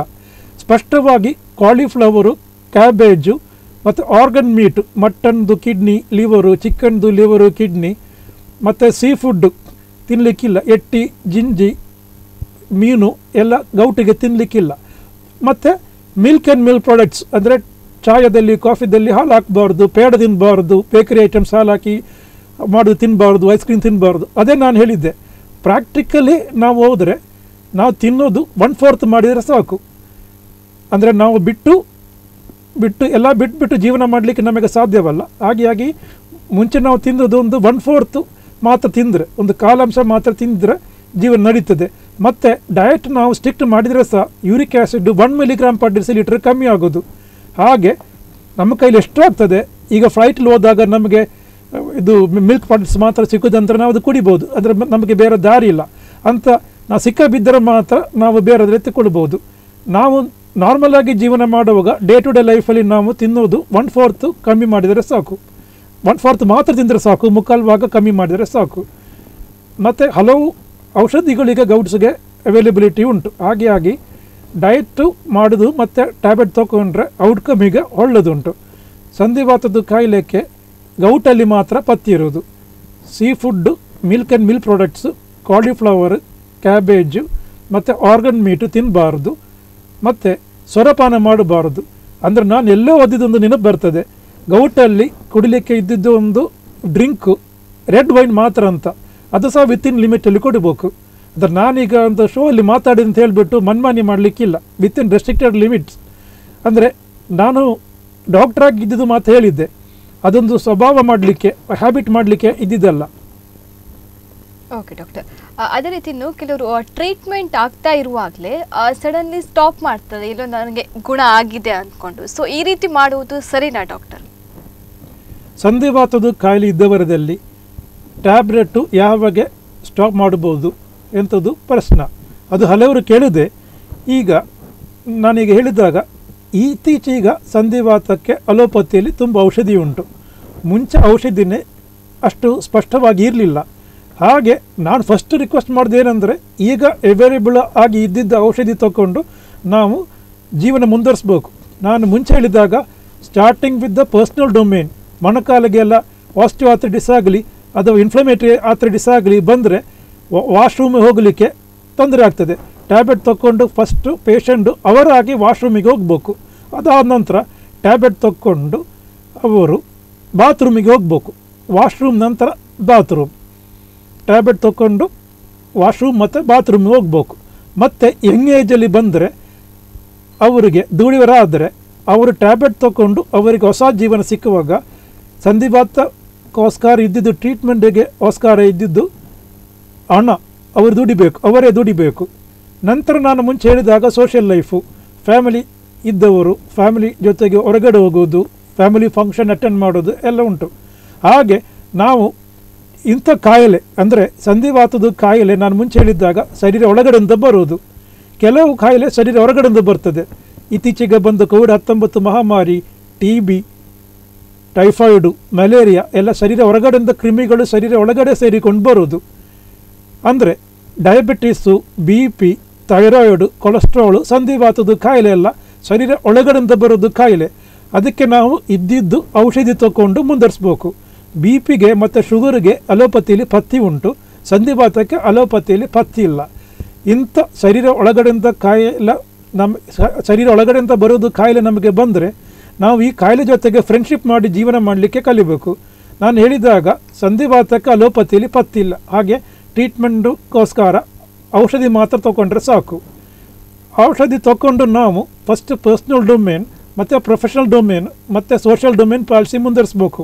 ಇಷ್ಟೊಂದು ಆದರೆ ಟ್ಯಾಬ್ಲೆಟ್ ತಗೊಳ್ಳುವಾಗ 6 ತಿಂಗಳ ತನಕ ಸಂಧಿವಾತದ ಕಾಯಿಲೆ ಅಂತ ಬರುವ ನೋವು ಶರೀರದಲ್ಲಿ ಯಾವ ಕಡೆ ಇಲ್ಲ ಆದರೆ, ಅಥವಾ 6 ತಿಂಗಳ ತನಕ ಟ್ಯಾಬ್ಲೆಟ್ ತಗೊಳ್ಳುವಾಗ ಸಂಧಿವಾತದ ಕಾಯಿಲೆ ಬರಲಿಕ್ಕೆ ಮುಂಚೆ ಇದ್ದ ಪೊಸಿಷನಿಗೆ ಪೇಷಂಟ್ ತಲುಪಿದರೆ ನಾವು ಟ್ಯಾಬ್ಲೆಟು ಇದು ಡೋಸು ನಿಧಾನಕ್ಕೆ ಕಮ್ಮಿ ಮಾಡಿ ಬಿಡ್ಬೋದು.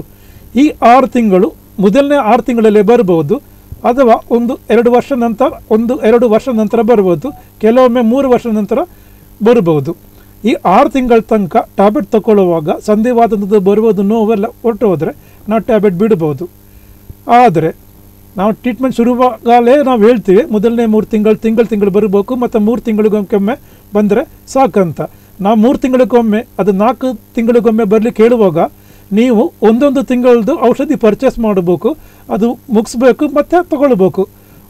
ಒಟ್ರಾಶೆ ಟ್ಯಾಬ್ಲೆಟು ಮನೆಯಲ್ಲಿ ಸ್ಟಾಕ್ ಮಾಡಬಾರ್ದು, ಕೆಲವೊಮ್ಮೆ ಟ್ಯಾಬ್ಲೆಟು ಹುಡಿ ಆಗ್ಬೋದು. ಅದಕ್ಕೆ ಮತ್ತು ಟ್ಯಾಬ್ಲೆಟ್ ಬಿಡುಕಿನಿಂದ ಉತ್ತಮ ನಾವು ಟ್ಯಾಬ್ಲೆಟ್ ಆಕ್ಸೆಪ್ಟ್ ಮಾಡಿಕೊಂಡು ಕಾಯಿಲೆ ಆಕ್ಸೆಪ್ಟ್ ಮಾಡಿಕೊಂಡು ಕಾಯಿಲೆ ಜೊತೆಗೆ ಫ್ರೆಂಡ್ಶಿಪ್ ಮಾಡಿಕೊಂಡು ಜೀವನ ಮಾಡಬೇಕು. ಯಾಕೆಂದರೆ ಅಲ್ಲಿ ಪಥ್ಯ ಇಲ್ಲ, ಎಲ್ಲ ತಿನ್ಬೋದು, ನಾವು ನಾರ್ಮಲ್ ಆಗಿ ಇರ್ತೀವಿ. ರಿಮಿಷನ್ ಅಂತ ಹೇಳೋದು ಅದಕ್ಕೆ. ಅಮೇರಿಕನ್ ಕಾಲೇಜ್ ಆಫ್ ರುಮಟಾಲಜಿ ನಮ್ಮ ಮದರ್ ಬಾಡಿ ಅವರದ್ದು ಪ್ರೋಟೋಕಾಲ್ ಪ್ರಕಾರ 6 ತಿಂಗಳ ತನಕ ರಿಮಿಷನ್ ಅಟೆಂಡ್ ಮಾಡಿದರೆ ಟ್ಯಾಬ್ಲೆಟ್ ಬಿಡ್ಬೋದು. ಅದು ಡಾಕ್ಟ್ರು ನೋಡಿ ನಮ್ಮಂಥವ್ರು ನೋಡಿ ಮಾಡ್ತೀವಿ. ನೀವು ಟ್ಯಾಬ್ಲೆಟ್ ತಗೊಂಡು ನಾವು ಹೇಳಿದಾಗ ಫಾಲೋ ಅಪ್ಗೆ ಬರಬೇಕು. ಈ ಫಾಲೋಅಪ್ಗೆ ಬರುವಾಗ ನೀವು ಪಾಸಿಟಿವ್ ಮೈಂಡ್ಲಿ ಇರಬೇಕು. ನನಗೆ ಯಾಕೆ ಕಾಯಿಲೆ ಬಂದಿರೋದು, ನಾನು ಮಾತ್ರ ಯಾಕೆ ಅಂತ ಆಲೋಚನೆ ಮಾಡೋದು. ಈ ಟ್ಯಾಬ್ಲೆಟು ನಮಗೆ ತೊಗೊಳ್ಳಿಕ್ಕಿದೆ, ಈಗ ಅಲೋಪತಿಲಿ ಟ್ಯಾಬ್ಲೆಟ್ ತೊಗೊಳ್ಳಿಕ್ಕಿದೆ ಅಂತ ನಾವು ಅಕ್ಸೆಪ್ಟ್ ಮಾಡಿಕೊಂಡು ಮುಂದುವರಿಸ್ಬೇಕು. ನಾವು ಎರಡು ರೀತಿಯಲ್ಲಿದ್ದ ಸಿಚುವೇಷನಲ್ಲಿ, ಎರಡು ರೀತಿಯಲ್ಲಿದ್ದ ಕಾಯಿಲೆದಲ್ಲಿ ಬಿಡಬಾರ್ದು. ಒಮ್ಮೆ ಇದ್ದಿದ್ದು ಕಾಯಿಲೆ ಡಾಕ್ಟ್ರುಗಳಿಗೆ ಗೊತ್ತಾಗದಿದ್ದರೆ ಕಷ್ಟ. ಎರಡನೇ ವಿಷಯ, ಡಾಕ್ಟ್ರುಗಳಿಗೆ ಕಾಯಿಲೆ ಗೊತ್ತಾಗಿ ಹತ್ತಿರ ಇದ್ದಿದ್ದ ಮೆಡಿಕಲ್ ಶಾಪ್ನಿಂದ ಔಷಧಿ ಪರ್ಚೇಸ್ ಮಾಡಿಕೊಂಡು ಮನೆ ತಲುಪುದಂಥ ನಮಗೆ ಸಾವಕಾಶ ಇಲ್ಲಾದರೂ ನಾವು ಸಿಕ್ಕ ಬೀಳ್ತೀವಿ. ಹಾಗೆ ಸಂಧಿವಾತದ ಕಾಯಿಲೆ ಡಾಕ್ಟ್ರುಗಳಿಗೆ ಗೊತ್ತಾಗ್ತದೆ, ಅದಕ್ಕೆ ಔಷಧಿ ಮಾರ್ಕೆಟಲ್ಲಿ ರೆಡಿ ಅವೈಲೇಬಲ್ ಉಂಟು. ಅದು ತಗೊಂಡು ನೀವು ಪತ್ತೆ ಮಾಡಲಿಕ್ಕಿಲ್ಲ, ಜಸ್ಟ್ ಟ್ಯಾಬ್ಲೆಟ್ ತಗೊಂಡು ಮುಂದೆ ಸರಿಯ ಸಾಕು. ಇಷ್ಟೊಂದು ಮಾಡಿದರೆ ನಿಮ್ಮ ಜೀವನ ಆರಾಮಾಗಿ ನಡೀತದೆ. ಮತ್ತು ನೀವು ನಿಮ್ಮಂಥ ಸಮಸ್ಯೆ ಇದ್ದವ್ರನ್ನ ಭೇಟಿ ಆದರೆ ಅವರಿಗೆ ಸಹ ನಿಮ್ಮ ಎಕ್ಸ್ಪೀರಿಯೆನ್ಸ್ ಶೇರ್ ಮಾಡಬೇಕು, ನಿಮ್ಮ ಸ್ಟ್ರೆಂಗ್ತು ನಿಮ್ಮ ವೀಕ್ನೆಸ್ ಎಲ್ಲ ಶೇರ್ ಮಾಡಬೇಕು. ಅವರು ನಿಮಗೆ ಅವ್ರ ಎಕ್ಸ್ಪೀರಿಯನ್ಸ್ ಶೇರ್ ಮಾಡ್ತಾರೆ. ಹಾಗೆ ನೀವೊಂದು ಗ್ರೂಪೆಲ್ಲ ಫಾರ್ಮ್ ಮಾಡಿಕೊಂಡು ಜೀವನ ಮುಂದುವರಿಸ್ಬೋದು. ಹಾಗೆ ಜೀವನ ಮಾಡಿಕೊಂಡು ದುಡಿಯೋರು ತುಂಬ ಜನ ಇದ್ದಾರೆ. ತೀರ್ಥಯಾತ್ರೆ ಹೋಗಿ ಎಲ್ಲ ವೈಷ್ಣವಿ ದೇವಿ ದೇವಸ್ಥಾನಕ್ಕೆ ನಡ್ಕೊಂಡು ಹೋದವರು, ಶಬರಿಮಲೆಗೆ ನಡ್ಕೊಂಡು ಹೋದರು, ತಿರುಪತಿಗೆ ನಡ್ಕೊಂಡು ಹೋದರಲ್ಲಿ ಇದ್ದಾರೆ. ಹಾಗಾಗಿ ನಾವು ನಿಮ್ಮ ಹತ್ರ ಹೇಳೋದೇನೆಂದರೆ, ಡ್ರಗ್ನ ಔಷಧಿನ ಆಕ್ಸೆಪ್ಟ್ ಮಾಡಿಕೊಳ್ಬೇಕು, ಔಷಧಿ ತಗೊಳ್ಬೇಕು. ನಾವು ಹೇಳಿದಾಗ ಫಾಲೋಅಪ್ಗೆ ಬರಬೇಕು. ಟೆಸ್ಟೆಲ್ಲ ನಾರ್ಮಲಿ ಉಂಟಾ ಇಲ್ವಾ ಅಂತ ನಾವು ನೋಡ್ತೀವಿ. CBC, ESR, SGBT, ಕ್ರಿಯಾಟಿನ್ ಅಂದರೆ ಹಿಮೋಗ್ಲೋಬಿನ್, ಲಿವರ್ದು ಟೆಸ್ಟು, ಕಿಡ್ನಿದು ಟೆಸ್ಟ್ ನೋಡಿ ನಾವು ಔಷಧಿ ಮುಂದುವರಿಸಲಿಕ್ಕೆ ಬರೆದು ಕೊಡ್ತೀವಿ. ಈಗ ಬರುವುದು ಟೆಸ್ಟೆಲ್ಲ ಪಾಸಿಟಿವೇ, ಆದರೆ ಸಹ ಪ್ರೋಟೋಕಾಲ್ ಪ್ರಕಾರ ನಾವು ಮಾಡಬೇಕು. ಬ್ಲಡ್ ಟೆಸ್ಟು ಪಾಸಿಟಿವ್ ಬಂದರೆ ಔಷಧಿ ಬರೆದು ಕೊಡಲಿಕ್ಕೆ ನಮಗೆ ಮತ್ತು ತಗೊಳ್ಳಿಕ್ಕೆ ನಿಮಗೆ ಒಂದು ಕಾನ್ಫಿಡೆನ್ಸ್ ಬರ್ತದೆ. ಅದಕ್ಕೆ ನಾವು ಮಾಡಿಸೋದು. 3 ತಿಂಗಳಿಗೊಮ್ಮೆ ನೀವು ಬ್ಲಡ್ ಟೆಸ್ಟು ನಾನು ಮಾಡಲಿಕ್ಕೆ ಹೇಳಿದಾಗ ನೀವು ಮಾಡುವಾಗ ನಿಮಗೇನಾದರೂ test ಮಾಡಲಿಕ್ಕಿದ್ದರೆ, sugar test ಮಾಡಲಿಕ್ಕಿದ್ರೆ, cholesterol, life style disease ಅದು ಏನಾದರೂ ಟೆಸ್ಟ್ ಮಾಡಲಿಕ್ಕಿದ್ರೆ ಜೊತೆಗೆ ಮಾಡಬಹುದು. ಸಂಧಿವಾತಕ್ಕೋಸ್ಕರ ಮಾಡೋದು ಬ್ಲಡ್ ಟೆಸ್ಟ್ ಎಲ್ಲ ರ್ಯಾಂಡಮ್, ಅದು ಫಾಸ್ಟಿಂಗಲ್ಲಿ ಮಾಡಬೇಕಂತ ಇಲ್ಲ. ಅದು American college of rheumatology protocol. ಯಾಕೆಂದರೆ ಸಂಧಿವಾತದ ಕಾಯಿಲೆದ ಸಮಸ್ಯೆನೇ ಜಾಸ್ತಿ ಇರೋದು ಬೆಳಿಗ್ಗೆ ಎದ್ದು ಫಾಸ್ಟಿಂಗಲ್ಲಿ ನೀವು ಮಾಡಲಿಕ್ಕೆ ಕಷ್ಟ ಆಗ್ತದೆ. ಸಿಂಪ್ಟಮ್ಸ್ ಜಾಸ್ತಿ ಇರೋದು ಬೆಳಿಗ್ಗೆ, ಸ್ಟಿಫ್ನೆಸ್ಸು, ಪೇಯ್ನ್, ಸ್ವೆಲ್ಲಿಂಗ್ ಎಲ್ಲ. ಹಾಗಾಗಿ ನೀವು ರ್ಯಾಂಡಮ್ ಮಾಡ್ಬೋದು. ಅಂದರೆ ಲೈಫ್ ಸ್ಟೈಲ್ ಡಿಸೀಸು ಜೊತೆಗೆ ಸೇರಿ ಮಾಡಬೇಕಂದ್ರೆ ಅದಕ್ಕೋಸ್ಕರ ಇದು ಬ್ಲಡ್ ಟೆಸ್ಟ್ ಮಾತ್ರ ಮಾಡಲಿಕ್ಕಿದ್ರೆ ಫಾಸ್ಟಿಂಗಲ್ಲಿ ಹೋದರೆ ಸಾಕು. ಓಕೆ ಡಾಕ್ಟರ್, ಅದೇ ರೀತಿ ನೀವು ಉಡುಪಿ ಆದರ್ಶ ಆಸ್ಪತ್ರೆಯಲ್ಲಿ ಯಾವ ದಿನಗಳಲ್ಲಿ ಅವೈಲೇಬಲ್ ಇರ್ತೀರಾ ಅಂತ ನಮ್ಮ ವ್ಯೂವರ್ಸ್ಗೆ ಹೇಳ್ಬೋದಾ? ಖಂಡಿತ. ನಾವು ಆದರ್ಶ ಹಾಸ್ಪಿಟಲ್ ಉಡುಪಿಗೆ ಮೊದಲನೇ ಶುಕ್ರವಾರ ಮತ್ತು 3ನೇ ಶುಕ್ರವಾರ ಬರ್ತಾ ಇದ್ದೀನಿ. 9 ಗಂಟೆಯಿಂದ ಪೇಷಂಟ್ ಎಷ್ಟು ಸಮಯ ತನಕ ಅವರು ಇದ್ದಾರೆ ಅಷ್ಟು ತನಕ ಬರ್ತೀವಿ ನಾವು. ಅಷ್ಟು ತನಕ ನಾವು ಉಳಿತೀವಿ ಅಲ್ಲಿ. 9 to 12, 9 to 1, ಸಮಟೈಮ್ಸ್ 9 to 5 ತನಕ ನಾವು ಇರ್ತೀವಿ ಅಲ್ಲಿ, depending upon the patient input. Patient ಇದ್ದರೆ ನಾವು ಎಷ್ಟು ಸಮಯ ಉಡಲಿಕ್ಕೆ ರೆಡಿ ಇದ್ದೀವಿ. ಓಕೆ ಡಾಕ್ಟರ್, ಹಾಗೆ ಫೈನಲಿ ನಮ್ಮ ವ್ಯೂವರ್ಸ್ಗೆ ಒಂದು ಸಂಧಿವಾತದ ಬಗ್ಗೆ ಏನಾದರೂ ಒಂದು ಮೆಸೇಜನ್ನು ಹೇಳೋದಿದ್ರೆ ಏನು ಹೇಳಲಿಕ್ಕೆ ಇಷ್ಟಪಡ್ತೀರಾ ಡಾಕ್ಟರ್? ಸಂಧಿವಾತಕ್ಕೆ ಅಲೋಪತಿಯಲ್ಲಿ ಇಫೆಕ್ಟಿವ್ ಟ್ರೀಟ್ಮೆಂಟ್ ಉಂಟು. ಅದು ತಾವು ಆಕ್ಸೆಪ್ಟ್ ಮಾಡಬೇಕು, ಅದು ತಕ್ಕೊಂಡು ಜೀವನ ಮುಂದುವರಿಸ್ಬೇಕು. ಅದು ತಗೊಂಡು ಮುಂದುವರಿಸಲಿಕ್ಕೆ ಇದ್ದೊಂದು ಮೆಂಟಲ್ ಕೆಪಾಸಿಟಿ ನಿಮಗೆ ಇರಬೇಕು. ನಿಮಗೆ ನಿಮ್ಮ ಮೇಲೆ ಕಾನ್ಫಿಡೆನ್ಸ್ ಇರಬೇಕು, ನಿಮಗೆ ಔಷಧಿಯಲ್ಲಿ ಕಾನ್ಫಿಡೆನ್ಸ್ ಇರಬೇಕು, ನಿಮಗೆ ದೇವರ ಮೇಲೆ ಸ್ವಲ್ಪ ವಿಶ್ವಾಸ ಇರಬೇಕು, ನಿಮಗೆ ನಮ್ಮ ಮೇಲೆ ಅಂದರೆ ಟ್ರೀಟಿಂಗ್ ಡಾಕ್ಟರ್ ಮೇಲೆ ಸಹ ಸ್ವಲ್ಪ ವಿಶ್ವಾಸ ಇರಬೇಕು. ಅಂದರೆ ಈ ವಿಶ್ವಾಸ ಇದ್ದರೆ ಕೆಮಿಕಲ್ ಆಗಿ ಇದ್ದ ಡ್ರಗ್ ಔಷಧಿ ಆಗ್ತದೆ. ಹಾಗೆ ಅಂದರೆ ನಾವು ಕರೆಕ್ಟ್ ಡಯಾಗ್ನೋಸಿಸ್ ಮಾಡಿ ನಿಮ್ಮ ಬಾಡಿ ವೆಯ್ಟ್ ನೋಡಿ, ನಿಮ್ಮ ಅದರ್ ಫೀಚರ್ಸ್ ನೋಡಿ, ಪೇಷಂಟ್ ಪ್ಯಾರಾಮೀಟರ್ಸ್ ನೋಡಿ ನಾವು ಡೋಸು ಮತ್ತು ಕಾಂಬಿನೇಷನ್ ಫಿಕ್ಸ್ ಮಾಡ್ತೀವಿ. ಹಾಗೆ ಆ ಕೆಮಿಕಲ್ ಒಂದು ಡ್ರಗ್ ಆಗಿ ಒಂದು ಔಷಧವಾಗಿ ಪರಿಣಾಮ ಆಗ್ತದೆ. ಹಾಗೆ ನಮ್ಮ ಸಂದೇಶ ಏನೆಂದರೆ, ಸಂಧಿವಾತಕ್ಕೆ ಅಲೋಪತಿಯಲ್ಲಿ ಈಗ ಫಲಪ್ರದವಾಗಿ ಇದ್ದ ಟ್ರೀಟ್ಮೆಂಟ್ ಉಂಟು, ಅದನ್ನು ನೀವು ಆಕ್ಸೆಪ್ಟ್ ಮಾಡಬೇಕು, ಟ್ರೀಟ್ಮೆಂಟ್ ಮಾಡಿಸ್ಬೇಕು, ನೀವು ಕಂಫರ್ಟಬಲ್ ಆಗಿ ಇದ್ದ ಜೀವನ ಮುಂದುವರಿಸಬೇಕು. ಹಾಗೆ ಆದರ್ಶ ಹಾಸ್ಪಿಟಲ್ ಉಡುಪಿಗೆ ಬನ್ನಿ, ಒಳ್ಳೆ ಟ್ರೀಟ್ಮೆಂಟ್ ಕೊಡ್ತೇನೆ. ಓಕೆ ಡಾಕ್ಟರ್, ಅದೇ ರೀತಿ ಕಾರ್ಯಕ್ರಮಕ್ಕೆ ಬಂದು ಜನರಿಗೆ ಸಂಧಿವಾತದ ಬಗ್ಗೆ ಇನ್ಫಾರ್ಮೇಷನ್ ಕೊಟ್ಟಿರೋದಕ್ಕೆ ತಮಗೂ ಕೂಡ thank you so much sir. ವೀಕ್ಷಕರೇ, ನೋಡಿದ್ರಲ್ಲ, ಇದಾಗಿತ್ತು ಇವತ್ತಿನ ವೈದ್ಯಲೋಕ ಕಾರ್ಯಕ್ರಮ. ಮುಂದಿನ ಸಂಚಿಕೆಯಲ್ಲಿ ಇನ್ನೊಂದು ವಿಷಯದೊಂದಿಗೆ ನಾನು ನಿಮ್ಮನ್ನು ಭೇಟಿ ಆಗ್ತೀನಿ. ಅಲ್ಲಿಯವರೆಗೂ ನಿರಂತರ ಸುದ್ದಿ ಹಾಗೂ ಮನೋರಂಜನೆಗಾಗಿ ನೋಡ್ತಾ ಇರಿ ದೈಜ್ವರ್ಲ್ಡ್ 24x7.